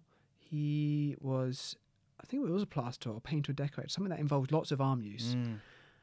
And he developed some shoulder pain and was already going to the gym most nights of the week, and had seen a variety of different, I think, physios or other people as well. And he'd even been to one of our specialists, and they said, look, theoretically, you're okay. Nothing's majorly torn or ripped. No, there's no surgery because there's nothing to repair, so to speak. Yeah. And I sat down with him and said, you've done all this stuff. What you're doing was fine, but you just actually, ironically, you're one of rare people I say you're actually doing a bit too much. Your body, you've done all this hard work during the day, you've then gone straight to the gym, and now you're knowing about it. I said, if anything, I'd advise you on even just 2 or 3 days a week on days you feel not tired, to then do some rehab. But otherwise, okay, so it's a rare case. Most people have to tell them to do the opposite thing. Yeah. But like you gave this prime example, someone who, weekend warrior, for example, they've been in the city all week, completely drained. Let's say they've had to have late night meetings all the time. Then they come to training on Friday night or Saturday morning, particularly hard session or particularly difficult people at the session. Things can happen, you know, and it sets you up. Your body just hasn't recovered in time. Everything's fatigued. You then, let's say the instructor, everyone else is fully pumped at the session. The instructor's running, put them hard through it, and then you're just there in the background, kind of struggling along, sweating buckets. These things can happen. It might not be a pain, but you might be more set up for something immune system wise, whether it's coughs and colds or worse. That could essentially exacerbate the issue. Yeah. Okay, so what I wanted to ask you is more general stuff for the people that you've worked with. Obviously, you've worked with the judo team and with the MMA guys and the grapplers and stuff like that. What is some of the things that what are your core principles when working with these combat sports athletes to make sure that they're not injuring themselves, basically? So aside from, we've covered those 5, and that covers most of the things when it comes to reducing risk of injury. And in the judo, but that would be for anyone, really. Yeah, that's just being pretty smart. But specifically for the combat sports guys, the grapplers. So I'd be advising them on saying, if we think of the load, for example, make it specific to the sport. I'd be looking at saying, for your, let's say, randoris for judo, you're rolling for jiu-jitsu. If they want to increase it up, they do, instead of doing, I think our guys do about 2 or 3 randoris a week. If coach wants to make them do more, then coach has to gradually increase it more, essentially. People go on about having appropriate training partners, making sure the environment is set up. And again, that's very generic, so to speak. You can say that for pretty much any martial art. If anything, all of those 5 principles applies, the reason it works for everyone is because it doesn't work, and because actually, I don't know what else I would say specifically for our judo guys other than, we said, environment, good partners, make sure you're going prepared, all the other things we've already covered. Because I would say that ticks most boxes, to be honest with you. What we do find, and it's only been done in football so far, but they find that when the coach is especially difficult or demanding and very dictatorial, it potentially could increase the risk of injuries compared to when they have a more sympathetic or... Is that just because the harder ass coach is just making them do more work when they... Essentially. Yeah. And there's only been one paper, and it was, like I said, for footballers. So again, time will tell. But, those would be the kind of things. Otherwise, I wouldn't be saying anything otherwise technically different. I wouldn't be saying, only do 5 Osotos a night, or only take 5 Kimuras or something like that. Well, okay, so if I rephrase that to not what should they be doing, what is it that you see a lot of combat sports athletes doing that they shouldn't be doing? Like, what are some of the big... The knots S&C to start with. Yeah, okay. So you said, I guess they shouldn't be not doing They should be doing some S&C. Yeah, definitely. You need to have the background strength to support it. So foundation. Yeah. Not rolling with people you don't trust. Yeah. If that makes sense, or don't feel comfortable with. I'm quite notorious in our gym for telling people if they're going too hard on me. Making sure that you feel safe, and if you, at the end of the day, if you need to do something, even if it's just drink some water, to make you feel more comfortable, to be able to perform and keep going, do it. One of the worst things I've had, I think it's called Ramadan, where the guys don't drink or eat. We have a couple of guys who train over Ramadan. That's fine. That's their choice. We had one of the gyms I was at. The coach said, "Okay, there's a couple of guys doing Ramadan here. there's about 10, 12 guys on the mat for some sparring. Right, as they're not drinking, none of you are either. Oh, what? Yeah. Holy shit. Yeah. And that's when my eyes come in. And this is, the coach in charge. And so these are young guys, all of them, pretty much on the mat. And obviously this is almost kind of a father figure to them. They don't really want to disobey him. And I could just see it not ending well at all. The Ramadan guys are probably used to it. Yeah. They've been doing it every year since however long they've been doing it for. But everyone else, majority of them white guys. Holy shit. I know. You're telling people that they got to do hard training without drinking water. It was about an hour of sparring. And this was in Ramadan's in the summer as well, isn't it? Yeah. And so darkness is what, 9:30? Yeah. Something like that? Yeah, I think, I vaguely remember I think it was between 8:30 and 9:30, something like that. Yeah. They did I think they did an easier session where they did. And then once it got to the harder session, the coach there said, right, as they're not doing it, no one else is drinking either. Damn, that's fucked up. That's probably the worst I've seen of things that people shouldn't be doing. I kind of get it. It's a nice idea, and Yeah. if you want to show some solidarity to your mate, then do it. But to take that option away from everyone without any sort of sympathy is pretty fucking stupid, to be honest with I think the better thing would be what you just said. If you want to help support these guys and know what they're going through, give it a go. Don't drink until it goes dark. Yeah. But don't say to everyone, no one's drinking. Yeah. Because this is summer, a quite toasty gym as it is, which is an enclosed environment. Wow. And you could... That's madness. I know. Yeah. So from things of don't be an idiot, essentially. Yeah. When common sense things, if you need to take a rest off, take a rest off. Yeah. You said about people gunning for it in the sessions. Again, if you're asking boys to, even I say recovery over a day, but recovery sometimes can just be 5 minutes between a rolling session. Sure. If you need to rest. It's nothing is complicated about this. Yeah. It's all fairly common sense. Okay. But as my first boss ever told me, sense isn't common. Sure. Especially in martial arts.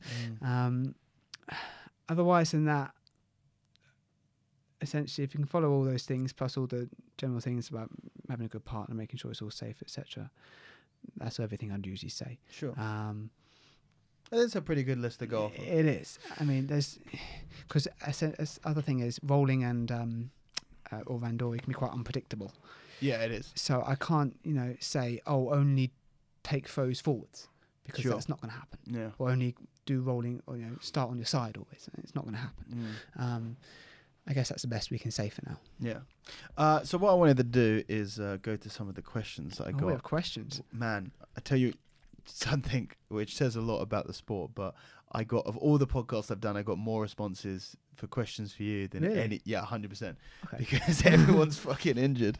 So I probably wasn't for me. It was probably just because there's a physio one. They just want diagnosis and stuff like that. So this is a massive one, and any advice on strengthening knees or best way to prevent knee injuries? Bad knees seem to be the most common reason for people to have to take time out. So this is I don't know what it's like in judo, but in jiu-jitsu, knees are the one. Yeah. So actually, when it comes to jiu-jitsu and judo injuries, the big two, I say, are shoulders and knees. Yeah. Behind that, you then got backs, Yep. fingers, and ankles. Yeah. So for knees, so we covered all the things about reducing risk already. For strengthening, you've obviously got your quads on the front, so things like squats and lunges. If that is too much strain, then you can do closed chain stuff like seated knee extensions or leg press. With bands and stuff like that. Bands, or if you're at a gym. Ankle weights if you want to go really light. Or even if you just sit on the edge of the table, for example, and strap a shopping bag around your foot and just go up and down, same thing. But usually, obviously, like I said, the greatest weight and stress you can put through it, more that tissue is going to be able to tolerate over time, more capacity it's going to have. Hamstrings, very important. People love to stretch their hamstrings, which bend your knee. More importantly, to be loaded. So you've heard about the ACL tears? Yes. So the ACL is supported by your hamstrings. The ACL's job is to stop your tibia basically being pulled forwards against your knee. So ACL tears will do that, essentially. Well, not that far, but just kind of like that, and the ACL will snap. Hamstrings support your ACL. They basically run from your sitting bone down to the back of your tib and fib. And their job, yes, is to bend the knee, but also part and parcel of that is to stop the tibia again doing that. The more strength and capacity you can have in that hamstring, the greater amount of force it's going to be able to tolerate before that ACL to make the effort, essentially. Hamstring can be things like hamstring curls, whether that's sitting or lying prone. You can do, ever heard of a Nordic hamstring curl? I've recognised the name, yeah. You go on your knees, someone holds your ankles, and you basically fall forward slowly. Oh, it's like a glute ham raise. That's the other way. So glute ham raise is a bridge, yeah?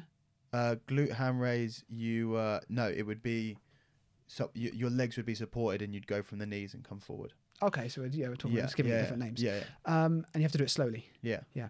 So that's the highest EMG recording. So you're getting the concentric contraction in the hamstring. Yeah. You need concentric on the way. Oh, and then back up. but then doing the movement up as well. Yeah. So it's eccentric lower, concentric back up. That's right. Yeah. That's right. On top of that, you've got a glute ham raise where you can lie on your front and basically bend your knee to about 45 degrees and then just extend it backwards. Sure. Or bridges where you can do a single leg bridge, or bridge where you have your feet basically on the edge of a chair or a gym ball and then bridge up that way. And if you can do that with reasonably... Like a hip extension. Yeah. You can do that with slightly bent knees or hit your hamstrings very hard. All those kind of things. Calf, people love to forget about calf for knees. Yeah. The gastroc does a small role in bending your knees, so simple calf raise are the best things for that. That's all the muscles the knees do. They basically, knees just a hinge joint, just move forwards and backwards, essentially. So for strength for knee, aside from that, obviously some stability stuff like balance work as well. And we went through all the risk reduction things already for knees. There's nothing specific for knees that doesn't encompass all of the global things anyway. Basically, is like work all of the muscles around your knee, and your knee isn't gonna have it's not as likely to get injured. Yeah, those you said about the guys who, let's say, have horrendous looking knees on X-ray, but no pain. Sure. These are often the guys who are still going in the gym or still quite fit and active. Not always the case, but they've got a decent amount of tissue capacity to take the pressure off. And the underlying premise is the more tissue capacity you can have around the joint, the less stress then has to go through whatever joint it is. Yeah. Essentially. Okay. That makes sense. That makes sense, yeah. Yeah, and then someone commented underneath the best way to strengthen or protect knees with meniscal damage and when to resort to surgery. So... menisci, there's two types of tears. You either have acute vertical tears, which is usually after a twist, or someone yanked your knee really hard, let's say. Or then you have what we call degenerative or more horizontal tears, where they're kind of almost a part of like aging, essentially. So the acute vertical tears meniscal tears come in different shapes and sizes, but generally those, if they're not getting better with time and rehab, and you're under 50 or even under 35 for I trust, you could get operated if it's not getting better after a few months.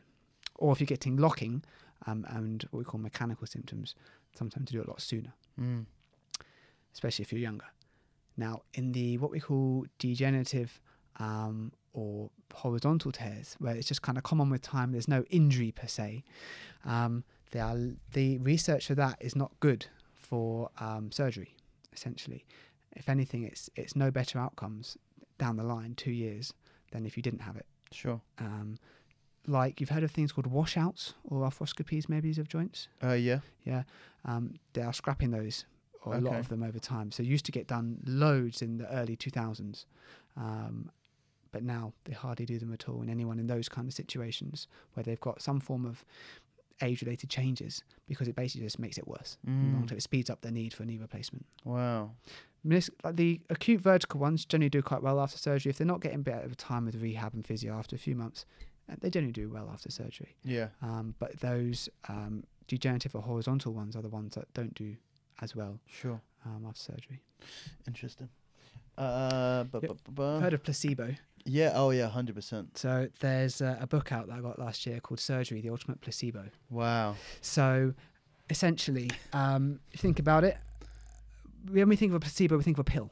Yeah. Yeah. So they've done all these studies. It's quite interesting. Two pills, white pills, are more effective. Two placebo pills, I should say, with nothing in them. More effective than one.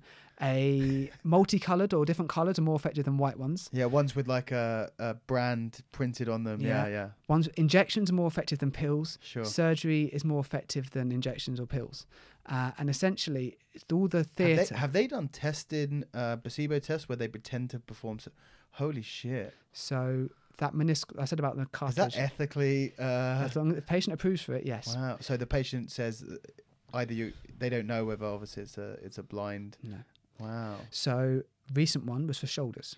It came out very early in the year or very end of last year. Yeah.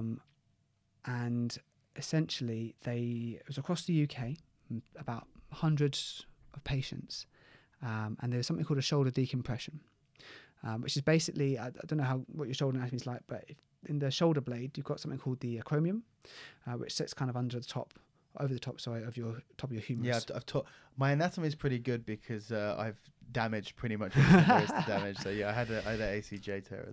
So in a lot of situations, what can happen is the surgeons will go in, and decompressions where they basically go into that hole, shave a bit around, release a few things, some ligaments and maybe the biceps tendon, and then theoretically they say because they've increased the space, because there's more room for things to move, it should do it better. Sure. You might have heard of something called shoulder impingement. Yes. That's the premise. So essentially, through that small space where your humeral head meets with your top of your acromion, there's got a collection of tendons and nerves in there. And if that space is getting irritated and it's not getting better with time or physio or whatever, they go in there, and the premise is they open that space, things should have more room space to move, it should get better. Yeah. They did the study. There was no difference between the placebo patients and the actual surgery patients in the long term. So, they cut the person open, stitch them back up, tell them that they had surgery, or what? Not tell them, tell them that they might not have, and then a couple of months later ask them whether they thought they had surgery or not. Yeah. So there was no difference. Holy shit.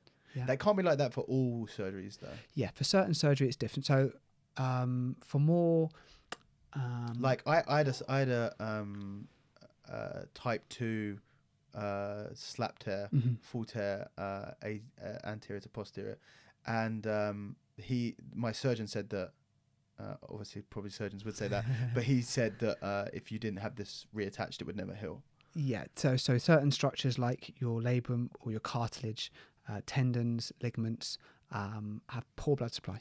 They're called white tissues because they have basically very little blood supply, so they heal very slowly, if at all. So that's why ACL tears, once they happen, it's happened. It won't repair itself, so to speak. Muscles and skin will heal itself because it's got a great blood supply. Okay, and in that situation where you needed it for sport and you're quite a young chap and want to do quite a lot with it, and there was no what I'll call general age-related changes, those outcomes are good. But the wishy-washy ones are those situations where, like the said with the shoulder ones, where there's no tissue damage per se. It's just come on. It's just not got better with time. Tried a variety of things. It's just not getting anywhere. I believe it's called the Seesaw trial, CESAW. It's on the BMJ, either early this year or end of last year. And like I said, there was no difference. The same has been found for those degenerative meniscal tears. So those knee or shoulder arthroscopies, where they go in, there's basically, we're finding is in these kind of age-related changes, there's no difference in the long term whether they have the surgery or don't. Wow. So a lot of these, if someone wants to read the book, it's called Surgery: The Ultimate Placebo, ironically written by a surgeon in Australia. Obviously things like knee replacements, hip replacements, big bulky things are very effective. I think the hip and knees are the most effective ones for outcomes in all the orthopedic surgeons. ACL tears, for someone who is not planning on returning to sport or major high-level activity, can usually do quite well without getting it repaired. And people go, oh, what about the osteoarthritis risk? Well, you've got to remember, the moment someone's drilled into your knee, whether to do whatever, your arthritis risk is going to go up. Because of scar tissue. Correct. Yeah. And damage to the joint. The joint's got to, your body will naturally repair itself. But to do that, it will, if they're drilled into bone, let's say, done anything with it, it will set extra bone. Yeah. And that will reduce your joint space, and other things can occur as well, which can then speed up the osteoarthritic changes. So yes, that's a long-winded way of saying. No, it's very interesting, really interesting stuff. Like the above knee question, but what to start with exercise-wise when the kneecaps popped out, or you prefer less specificity? So if you've dislocated a knee, would you kind of just do the same sort of activities that you said? But if it is a repeatedly dislocating knee, there might be something structurally wrong with it. So on a one-time kneecap dislocation, it should get better with time and rehab. But for those that don't, and it keeps re-dislocating, so to speak. I've seen a knee dislocation in person. That shit is fucking horrible. If someone's out there and their knee keeps on dislocating, then I feel for them, because that looks disgusting. There's basically surgeons will then get involved. It keeps re-dislocating. They don't always, but if someone's struggling with pain, it keeps happening. They can do something called an MPFL reconstruction. I think that means medial patellofemoral ligament. It's one of the ones that holds your kneecap to your thigh bone. And they might do something also called a lateral release, where they go around the outside of your knee and just basically release the tissue. If they feel that the outside tissues are more tight than the inside ones, because the inside ones have been damaged from the kneecap dislocation in the first place. But again, that hasn't been placebo trialed yet. It'd be interesting. It does better against physio on its own, but again, how long it does in long term, we'll see. The lateral release on its own, it gets very variable results.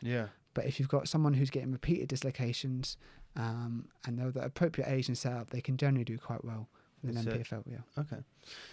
Interesting. Recovery and preventing sore fingers. So this is an interesting one, because this is in jiu-jitsu, gi jiu-jitsu, and in judo. Judo's got to be a massive one.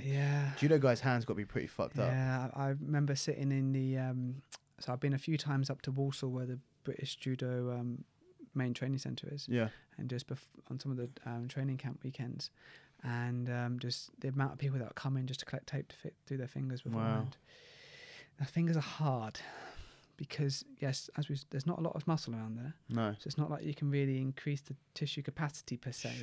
All it really is tendons. Everything from about, you've got some small muscles that hold your kind of sit between each of the bones, but the big movers of the fingers are in the forearm. All this is for the fingers is tendons. You can get them a bit stronger, but it's difficult. When they say sore, obviously skin injuries, you can wrap it up if needed. But aside from encouraging as much strength as you can, whether it's through gripping techniques, or you can do finger extensions, you get elastic band and basically do that against it, or there's certain things you can buy on Amazon where you can test the strength. Otherwise, it's quite hard for people's fingers not to get sore if they do it repeatedly enough. One of the things, and the person who asked would have seen this anyway, but one of the things that I advise people to do is kind of do sand bucket or rice bucket stuff. Is really, really effective for kind of strengthening and rehabbing a lot of lower arm injuries, I find personally. The biggest thing with fucked up fingers, I do almost no gi training whatsoever now, so I don't have that problem with my fingers anymore. I got tricked into training the gi last Saturday, and I felt it pretty bad. But like, check the way that you're grabbing onto gis. Like, stop grabbing the gi in a way that's fucking your fingers up. So basically I'm going to make a video about this at one point, but I take pistol grips when I do training the gi. I take pistol grips almost exclusively instead of pocket grips, just because if you look at my hands, I've been training jiu-jitsu for 13 years, and for the first 10 years of that I was training gi every day. But my fingers are fine, and you'll never ever see me wrap tape around any of my fingers ever. And then you look at other people's fingers and they've got like 7 knuckles per finger, so and you got to think, do you want to be able to write your name when you're 50 years old? And I'd like to be able to. I can just about write at the moment. Sorry, I couldn't give a better answer for that. That's all right. It's a tough one. The fingers are a tough one. It's kind of one of those. It's almost one of those things, but just try and keep it moving, keep the mobility and strength there. With the new rules and the less stiff judo techniques, like, I don't even, Morito Seoinage? Morito Seoinage, Okay. They've got more popular. Where there's more stress on the elbow, how can you prevent elbow injuries, and how should you treat sore elbows after a hard session of randori? Right. For elbow, let's start with the elbow treatment. Immediately after, you can obviously do your ice and heat and all that jazz and make it feel better. On this note, what do you think of ice? Gives good pain relief for some people. About the whole, because I've read studies, I still recommend people to ice an injury if they get an injury. Yeah, but I would.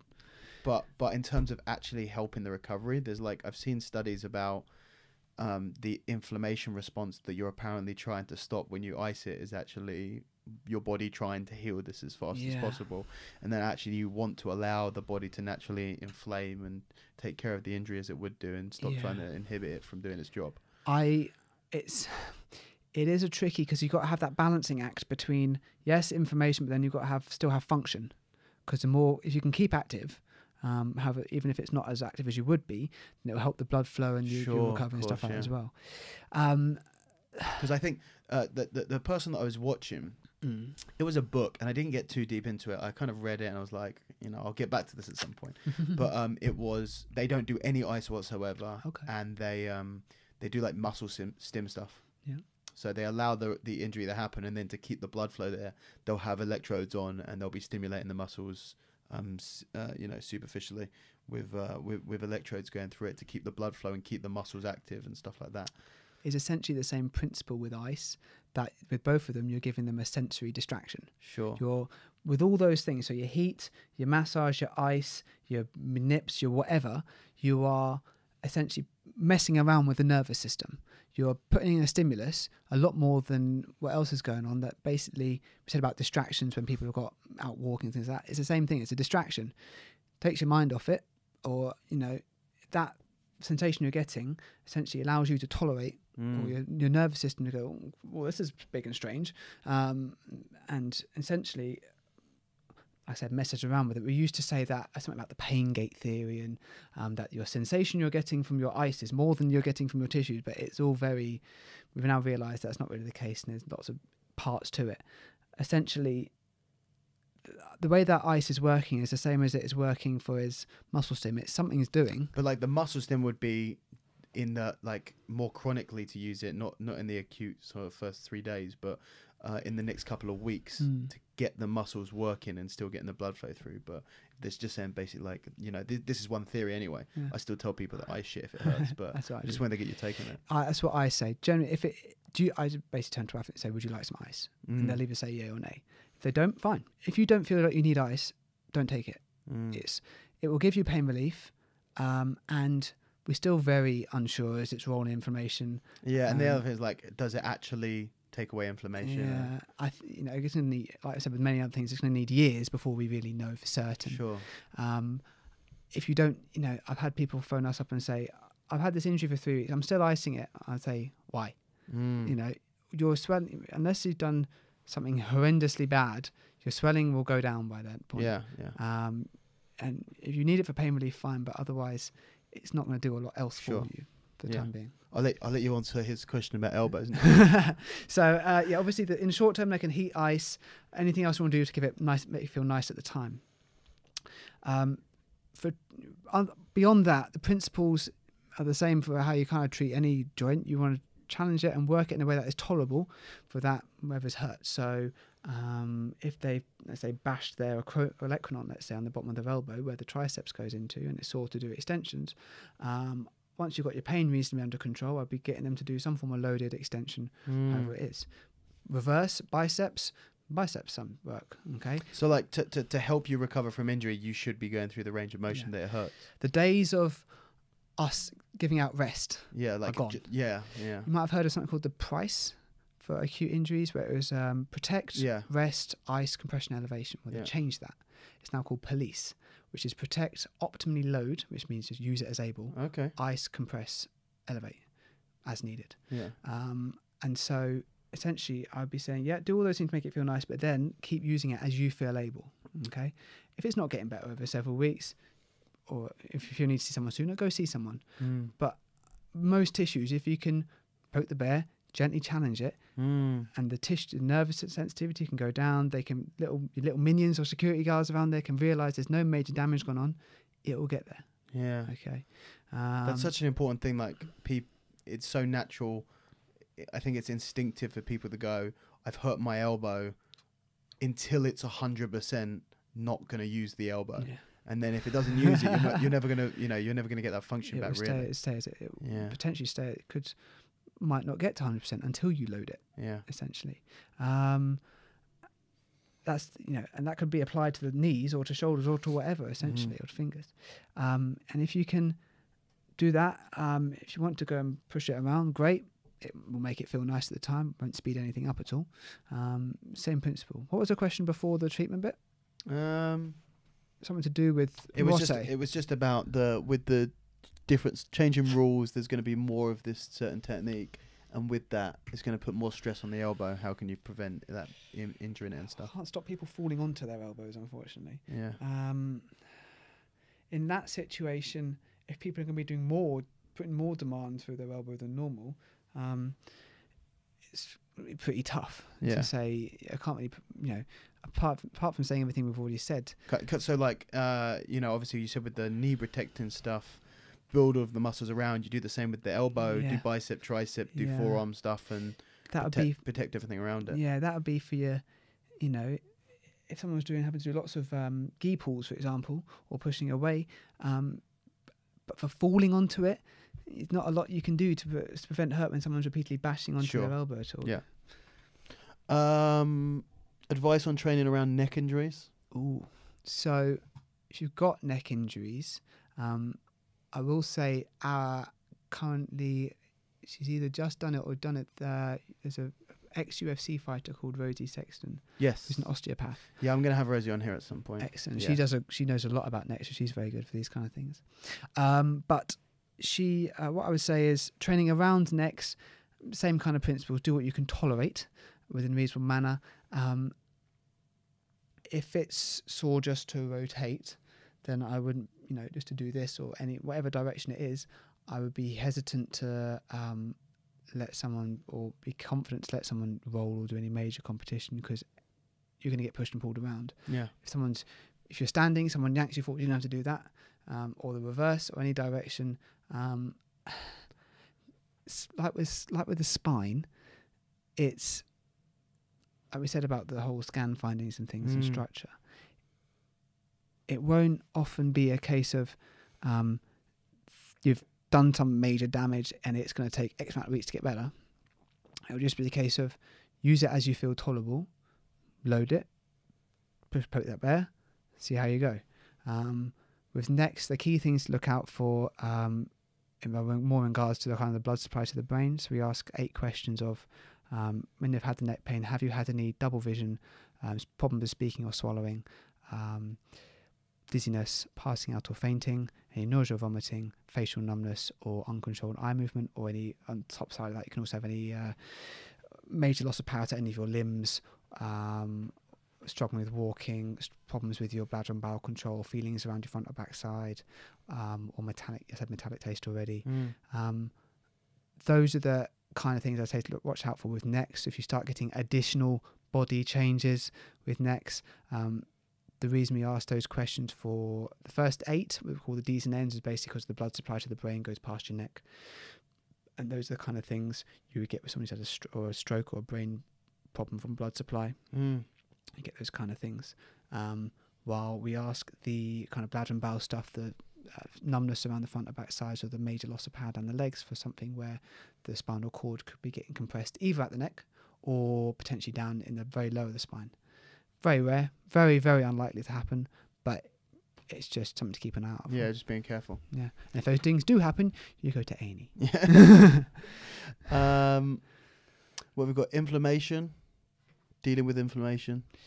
So we said about the debate of ice. Yeah. I always say let the body heal. So there's a big debate about paracetamol and ibuprofen, and when you shouldn't take certain things. Yeah. So now paracetamol should have the same effect of pain relief as ibuprofen should have, theoretically. And ibuprofen, from the research, again, they're saying could potentially delay your healing, and they don't like people taking it more than the first week or 7-10 days. Yeah. After that, it starts being ineffective or detrimental to your healing recovery. So apart from keeping the basically this police thing, as I said, protect it as much as you need to, but keep using it. Ice if you want to, compress it if you want to, like if you have any compression bandages, or even just a rash guard, top or bottom, and elevate if you need to. Otherwise than that, it's going to have to heal on its own time. Sure. You can take those drugs, but drugs have side effects. Mm. Read the side effects. Yeah. I guess like inflammation is a more chronic thing instead of just like post-injury inflammation. Yeah, and there's other things you'd be looking out for with inflammation, because there's certain what we call inflammatory musculoskeletal problems you might have heard of, called things called rheumatoid arthritis, ankylosing spondylitis, gout, for example. All these kind of things are where basically your immune system's messing you around, essentially, and the symptoms are different to what you call like a normal ache and pain. So instead of having pain on activity, these people get pain on rest, and they want to move, and they're worse, very painful and stiff for the first hour or two in the morning, and they might have multiple sites of pain, or definitely across the buttocks, and then there's certain blood tests that can be done, other investigations as well. And then there's obviously, it's a different case of management compared to, I don't know, sore elbow or mechanical back pain, let's say, or a cartilage tear. Yeah. And that's how they manage that differently. I think what we're going to come to in the future is more about nutrition. Yeah, I was going to say is that it's going to be, I think a lot of the inflammation stuff, chronic inflammation stuff, is going to be based on nutrition and high sugar and stuff like that. Yeah, that's coming, but I feel that that's probably a few years off. Yeah, I don't think there's been enough interest from the medical profession to get it, out there, so to speak. They just want to sell more anti-inflammatory pills. And then same guy asks CBD oil. Do you know any kind of? I've heard good things about it. Yeah. It claims to be anti-inflammatory and stuff like that. If with all those things, with any kind of supplement or with any kind of cream or something that isn't a pharmacologically tested drug, so to speak, it's very, or even including pharmaceuticals, it's very quite individual. Yeah. If it works for you, great. Yeah. Take it. If you're happy with, if there's no major side effects, and you're happy to take it, and you've read everything and you feel confident that you want to make that decision, fine. Everyone's autonomous. If it doesn't work, don't keep taking it. Well, you can keep taking it, but it's obviously not doing a lot for you. Sure. You're just wasting money, essentially. So, apart from saying that, it's not a lot else. Give it a try and work it out for yourself. Yeah. Essentially. Think another one for finger injuries. Keeping fingers. 2 more for finger injuries. Go guys, go watch the video I did on rice bucket training. It's great for you. I'll watch it as well. Yeah, it's all right actually. Well, if I say so myself. Another one for CBD actually help. I'll tell you what, guys. The CBD stuff, like I got given some CBD oil from Canavate, the company is, and I don't necessarily believe in all of the stuff that it claims to be able to do. I don't believe that it's going to protect me from cancer and it's going to make me fly and stuff like that. Do I believe that it's anti-inflammatory? Maybe. I'm open-minded on it. Personally, like I think it helps me sleep. Like I genuinely,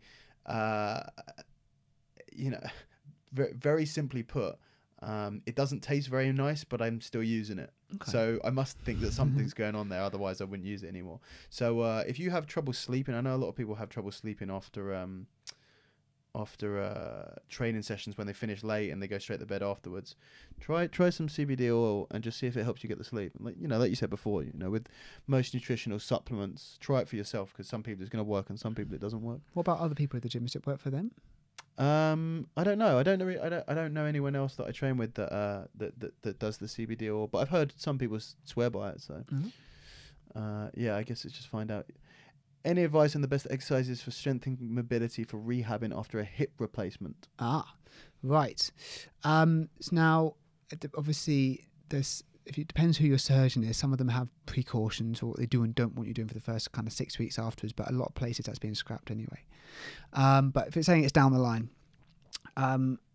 most hip replacements will regain pretty much near all of their range of movement. There'll be some restrictions, but with knee replacements, you do well to get past a 90-degree bend. For hip replacement, they can generally do quite well with their movement afterwards. Wait, for knee replacements, people can't get past 90 degrees? Yeah. Really? Yeah, so Holy shit. that's what they aim for. If the surgeon, That's what they aim for? yeah, it's 0 to 90. Past 90 is generally considered a bonus. What? So like less than 90? No, sorry. As in, if you can, the goal is basically you need 90 to sit on the toilet. Yeah. If you can get that, the surgeon's happy. Yeah. And if they So say 0 being 180 being straight leg. yes, Yeah. Okay. sorry. Yeah, got you. Wow, that's really bad. So there's like jiu-jitsu would be out of the question pretty much. Well, I see, and they don't really like people kneeling on them either. Yeah. So that being said, I've seen people who have had knee replacements who can get a pretty much full bend and can kneel. So it's not unheard of. And again, variety of reasons why that could be. For hips, from a mobility perspective, so if we say flexion, you can do everything high step-ups to force your hip to go up really high. You could do a lunge with your foot on a step behind you.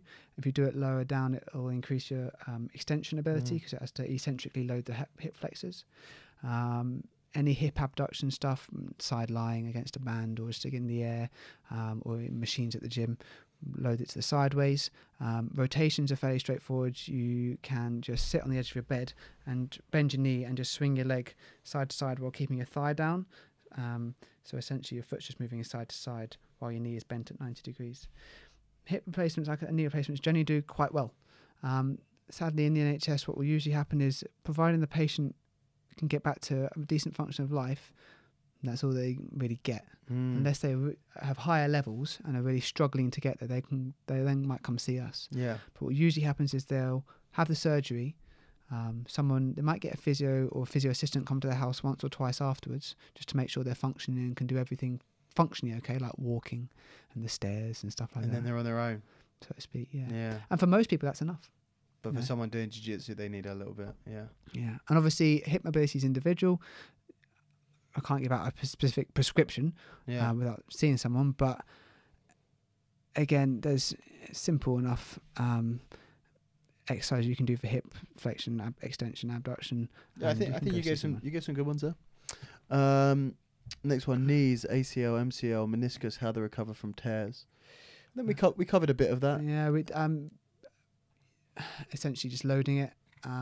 Like keeping it, like you said, keeping it moving and challenging. That. If you are going to have surgery, basically, the stronger and fitter you go in, the stronger and fitter you come out the other end. So very occasionally, although they're not doing it much now, we get referrals for ACL prehab, where someone's going to have it repaired, but they want to send them to us first to make sure they are doing something about it.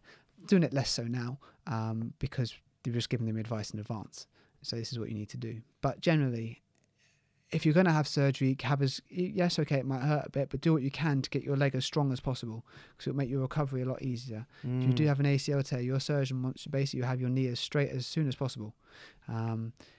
They get panicky when people struggle to extend their knee after they've had some of those surgeries. The bend, there's some limitations on initially, but then that can gradually get there most of the time. If you're not having surgery, then it would be a case of gradual loading and rehab through mix of strength and stability work. Yeah. Okay. Tennis, golfer's elbow, prevention, recovery. Right.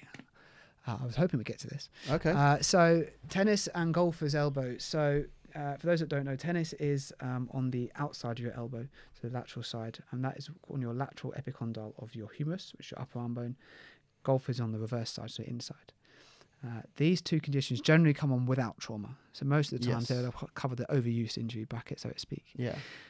And both of them are where the tendon, most of the time, where it connects your forearm muscles, which then run into your hand, as we've said, basically gets overloaded through a mixture of things as we've already covered.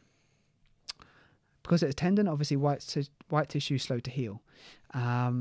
Loading of it. There's variety things that have previously been suggested, but there's simple things for tennis elbow exercise, and people got video of this, so they can even probably see this if I do this now.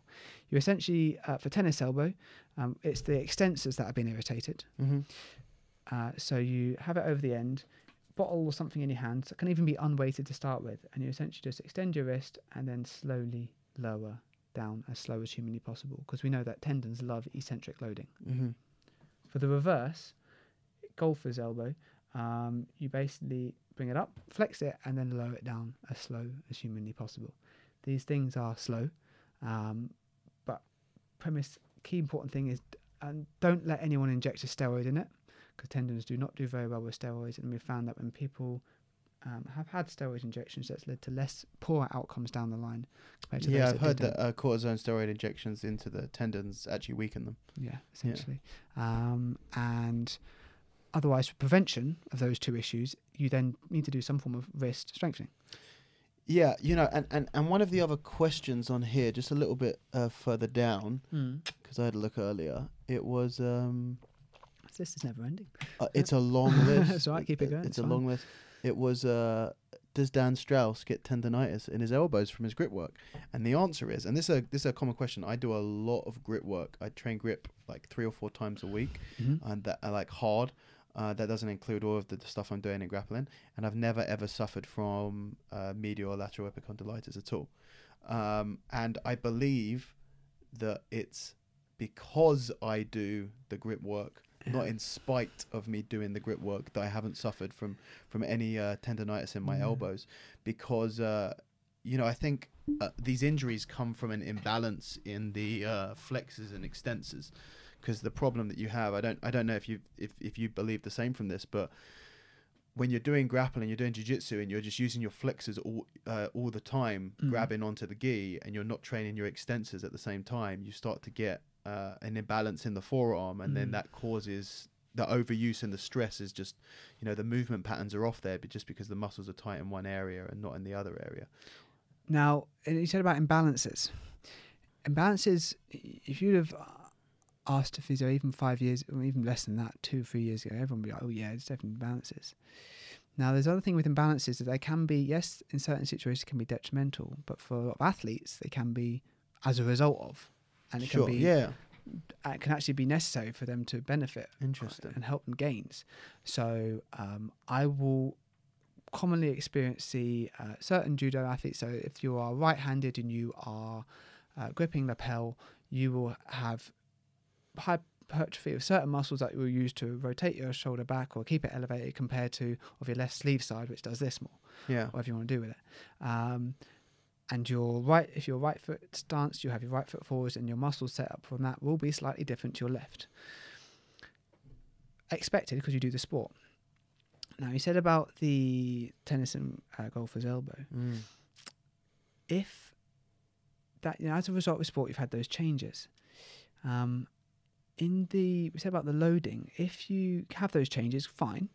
But let's say you suddenly have to do something outside of jiu-jitsu, or your jiu-jitsu changes where you have to use your extensors more suddenly than they're used to doing, then you're quite that imbalance, because set them up to be more set to be hurt, because they haven't got much strength and capacity there. Sure. That makes sense. Yeah.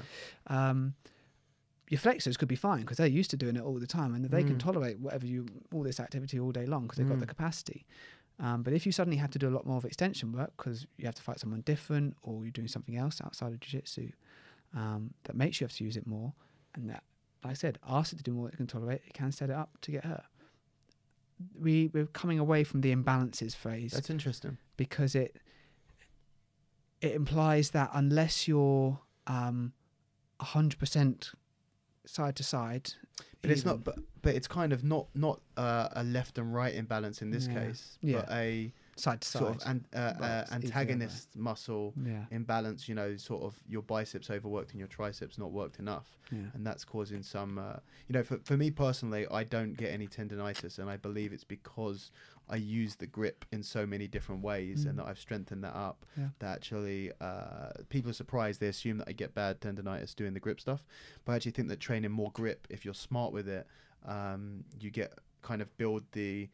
Even if it isn't an imbalance thing, but you're strengthening the wrist at different angles that you're not used to strengthening, and then that can help at the elbow as well. Absolutely. Yeah. If that's you didn't even need me to tell me your advice. You gave the advice for. What we got? I skipped some. A lot of them are the same. Spine health. We kind of went over that. Did we go over that a little bit? We covered in all the kind of things you said at the beginning. Yeah, knees. Sam Cook says, "What's wrong with my leg?" She hurt her knee. Hamstring injury rehab. Did we talk about that? No, because it's not a common injury in grappling. I remember reading online top 5 most common martial arts injuries, and they put hamstring injury in there, and I've yet to really see a hamstring injury in grappling. It's not common. It's not common at all. You get it in sprinters and football and rugby and stuff like that. Not, you need to be doing a running sport. The last time I checked, jiu-jitsu and judo didn't involve much running. No. But what to do is essentially like for all the other things, you just load it and work it as much as tolerable. And go from there. Yeah. Meniscus strengthening, we kind of spoken about. Meniscus strengthening. I will state you can't strengthen a meniscus. No, but stuff around it. Yeah. Training with broken ribs. Ooh. Broken ribs is an interesting one because it's like piss all you can do about it. And you can't even work it through a range, really. No, it's done. And to be honest with you, unless there's a problem with the lung or the major problem with the rib, medically, not a lot anyone would do about it either. It's just happened and it will heal slowly. Bone healing takes about 3 months. Wow. And it might be quicker on soon. Depends on what kind of fracture you've had. Yeah. But there's really not a lot you can do aside from saying just exercise as tolerable. I wouldn't obviously expect you, if you've had a fracture, I wouldn't really expect to have major pressure going through your rib cage for 6-8 weeks. Sure. Do other things. Yeah. But it's really probably not the best idea. Levi, post grip training, gi training for fingers and how to get them to hurt less. I've got an answer for one of these, which is Play-Doh in the fridge. Play-Doh in the fridge is great. Get it out after you come back from training and move it around in your hands a little bit, and you just get that inflammation down. It feels nice. Strategies for the older grappler seeking to maximize longevity. Kind of covered them already, I think. In all I those, think so. those areas.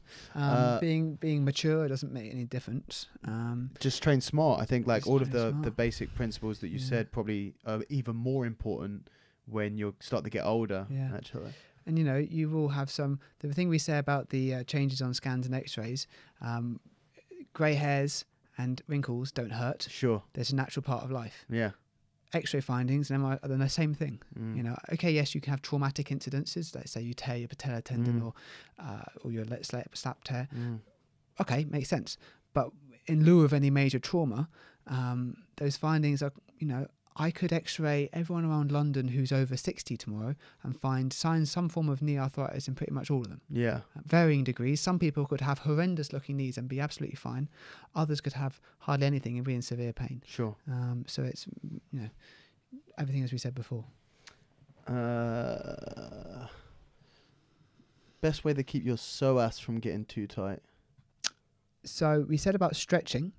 But one of the things we already mentioned, if you're at the gym or even before training, the eccentric working of it. So you basically do a lunge with your foot on a step or something behind you and basically just slowly lower into the lunge. And that will essentially work your hip flexors, psoas being one of them.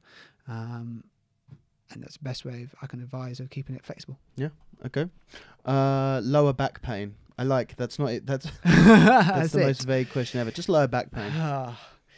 So we said about scans already, and we've kind of covered that. And we said about pain and all that kind of goes with it. And with all other injuries, with low back pain, you load it as is tolerable, and you challenge the system, so to speak.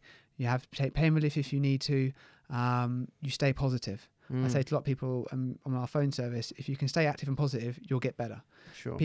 Where people go wrong is if they sit around at home all day, panic about it and don't move. You can get out of that mindset and get into this will get better. I just need to work on it as able. But be gentle. With it, yeah. Expect some pain. Pain is a natural body response. And it is useful. Just challenge the system. A bit of ache, throb, fine. Just nothing severe or sharp where you feel like your back's, in severe agony, essentially. With low back pain on its own, as far as I know, unless there's any obvious sinister pathology going on, or unless it turns into any progressive neurological changes, they won't operate. Yeah. They just leave it because the surgery is no better with or without on its own for low back pain. Yeah, you know, I've had lower back pain myself. I have it like, I was originally diagnosed with a pars fracture. Okay. And then bulging discs above and below the vertebrae that the pars fracture was on. And the first back specialist that I saw wanted to put a pin to heal the fracture. But then said it was like be a 1 in 10 chance that it wouldn't take, and if it didn't, you'd have to fuse the spine, and then that would fuck me up for life. So I said no, and then I saw another back specialist who said they did like a biologically active test to see whether, like, inject the dye in and then do an MRI and see whether the dye went to, you know, basically the dye goes where the inflammation is, see whether it goes to the pars fracture and the vertebrae, and it didn't. Okay. So even though, and it's, I guess, one of the examples of what you were saying, which is you can get a scan. So I get a scan that says that my back's broken, but actually that's probably not causing any of the symptoms of my back pain. I do have symptoms of back pain, but it's not causing them. You know, stuff that I've done is you know, some, again, just challenging it a little bit, like you said. You know, I had this injury about 6 years ago, and there's still stuff that I won't do. You know, like I don't do any deadlift. I don't try not to pick anything off the floor. But for a really long time, I couldn't walk for longer than maybe 15 minutes without it basically seizing up, and then be a couple of weeks to make it go again. And then I got a dog, and I was walking my dog every day, and within 6 months I was now able to walk for hours at a time. And, like, you know, that's an example of challenging it gently and then being able to get back to ranges that you didn't think possible. But on that subject, I wanted to ask what your opinion on sort of traction in joints and the spine in particular, sort of stretching it out with either with inversion boots or just from sort of dead hanging from a bar and stuff like that, in terms of recovery for the back injuries. Like I said, with the supplements, I'll say the same thing. If someone feels that doing something like that helps, why not? You know, I feel like that's your response if you don't think it's you don't think it's legit, but you're like, yeah, you go for it, and if it works for you, you do it. It's basically like taking a paracetamol. Sure. It'll feel nice at the time. It won't make any lifelong major changes. Yeah. It'll just feel nice, and if that helps, great. It's just like scratching an itch. Sure. Or putting some ice on it. It's the same principle. It's not gonna speed up your recovery anymore, or it's not gonna you know, take your pain away completely. But it will, if that makes you feel nice, and that, you know, you've done something that irritates it, and you go and do that or something else that makes it feel great, fine. I wouldn't, if you're going to see a healthcare professional and they're just doing that for you for 30 minutes and charging you 45 quid, and you're going twice a week for 6 weeks, it's not making any difference. You're probably getting not much value for your money. Yeah. But in the short term, if someone wants to do it just to, you know, make it feel a bit nice after done some hard rolling, why not? Sure. You know, it's providing that, you know, if they're not hanging upside down for too long, so they're going to detriment their blood pressure. Yeah. Or anything else. Yeah, I guess it's the best answer I can give. Fair enough. Yeah. Lower back and hip exercises, we've kind of spoken about that. And then finally, strapping. Many players just strap up and carry on. What strapping does he think? What do you think? What strapping does he think, he being you? Yeah. What strapping does he think is worth learning? And should we strap to prevent injury or just support weak joints / injuries? So I guess there's two types of strapping. You get the stuff that we see in grappling a lot, which is the fingers and wrists. Yep. And then and toes and ankles sometimes. And then you have sort of like kinesiology tape, where like the CrossFitters love it, where you've got fucking weird shit coming all around. So what's your take on that stuff? So let's start with the normal strapping, as you said about if someone, let's take an ankle sprain as an example. If someone sprains an ankle, it's not, they can still do their sport, but they just want some support, and they feel better about it, fine. For the short term, a week or so, if it's necessary, use it. In the long term, it's not going to prevent anything. Yeah. It's not going to prevent you getting hurt. If anything, actually, it's going to keep your focus on it. It's going to reduce the amount of movement you have. It might increase it. Yeah, I was going to say, you know, part of the question was, should you strap to prevent injury? That sounds That sounds ludicrous. I wouldn't do that No. because also then you're not building the muscles around it because Correct. you're not challenging the joint, are you? And more importantly, you're emphasising that you still hurt. Yeah. You know, you're telling your system, I still need to protect this, Yeah. which can again play around with your pain system. In regards to the K-tape, K-tape has got a variety of opinions about it, most negative. And I again use that as a short term. If this helps and allows you to get through your whatever, fine, use it. It is not a long term solution, and it will not. People talk about strength gains from it and support. Most evidence says it doesn't affect your strength at all, Sure. or ability to do things. There's a few papers out there that do, but if you look at majority, they'll say no. In the long term, like I said, it won't massively affect your long term problem. But in the short term, if someone finds that wearing some K-tape, just like doing the thing hanging for their back or some ice or heat or whatever, and they find that it allows them to get through that session a bit better for that week or so, why not? You know, it's not going to have any major side effects. If it allows them to do more with it and get back to the sport, I'm not going to say no, you can't have any tape. It is not displacing anything, or it's not adjusting anything. It's not causing any physiological change except at the skin, where it's just giving that implementation. But if it allows them to do it, why not? From the K-tape perspective. For the strapping, it's kind of the same thing, really. If it allows you to do it, fine. But in the long term, I wouldn't advise any athlete to be long term strapping or taping it. Because you underlying need to load and challenge that tissue. Sure. Because it's just enforcing that you're still hurt. Maybe for the fingers, because you fuck them up and then they're just gone for life. You'll invest in some. I know people who get through absolutely tons of tape, but I don't use it pretty much ever. No. It's but for the joints, if you need it, do. Otherwise, if you feel you can manage without, if you can wear a brace for your ankles, sometimes the elbows, which can be a bit more supportive. But again, what's better is often patient specific. And often it's not brand specific. Sometimes one brand works better for another person. It just feels more comfortable compared to another one. They just prefer the colour. Who knows? If it allows you to get through it, great. But in the long term, I wouldn't want any athlete training with regular tape or strap over a specific major joint. Yeah. Cool. That's all the questions. That's all the questions. And we've done 2 hours and 20 minutes. How do you feel? I feel pain everywhere. I feel right, man. So anything that you wanted to add to that? I think we covered quite a lot. Yeah, I think we covered quite a lot. I think if people have any questions, we can always answer them again at a later time. Absolutely. And if people want to... so you're doing some work with the UK BJJ, which is cool to see that they're getting on board with someone and kind of thinking about looking after the fighters in that way. So where... is that directly on the UK BJJ website? Or? So everyone gets the newsletter. I think if you're a member, you get a newsletter. And there is... at the moment, it's only for the members, but... I have a suspicion that sometime this year, the videos are going to be released to everyone. Okay. I'd be surprised if that doesn't happen. The plan is for it all to go out. Sure. So it will become available over time. The website is simply thejudophysio.com. Yeah. One word. That's for you. That's for me. As is the Twitter and the Instagram. And all the contacts are on there. I'm fairly easy to find. Okay. And I'll put all the links in the description for this episode as well. And there may be some other stuff coming out down the line with judo and other things as well. Yeah, sweet. Right, wait and see. Cool. Ben, thank you very much for coming and sharing your wisdom with us. Thank you for having me. Hopefully making, I'm trying to not worry about my injuries now, so hopefully making them go away. But cheers. Thank you very much. Thank you. Cheers. Cool, guys. That's it. I hope you enjoyed the episode, and I hope that some of you found it useful and some stuff to think about for the future. If you want to find out more about Ben, then you can go to his website, which is thejudophysio.com. As always, you can contact the podcast at podcast@raspberryape.com. You can go on my website, which is raspberryape.com, buy some cool merchandise. Why not?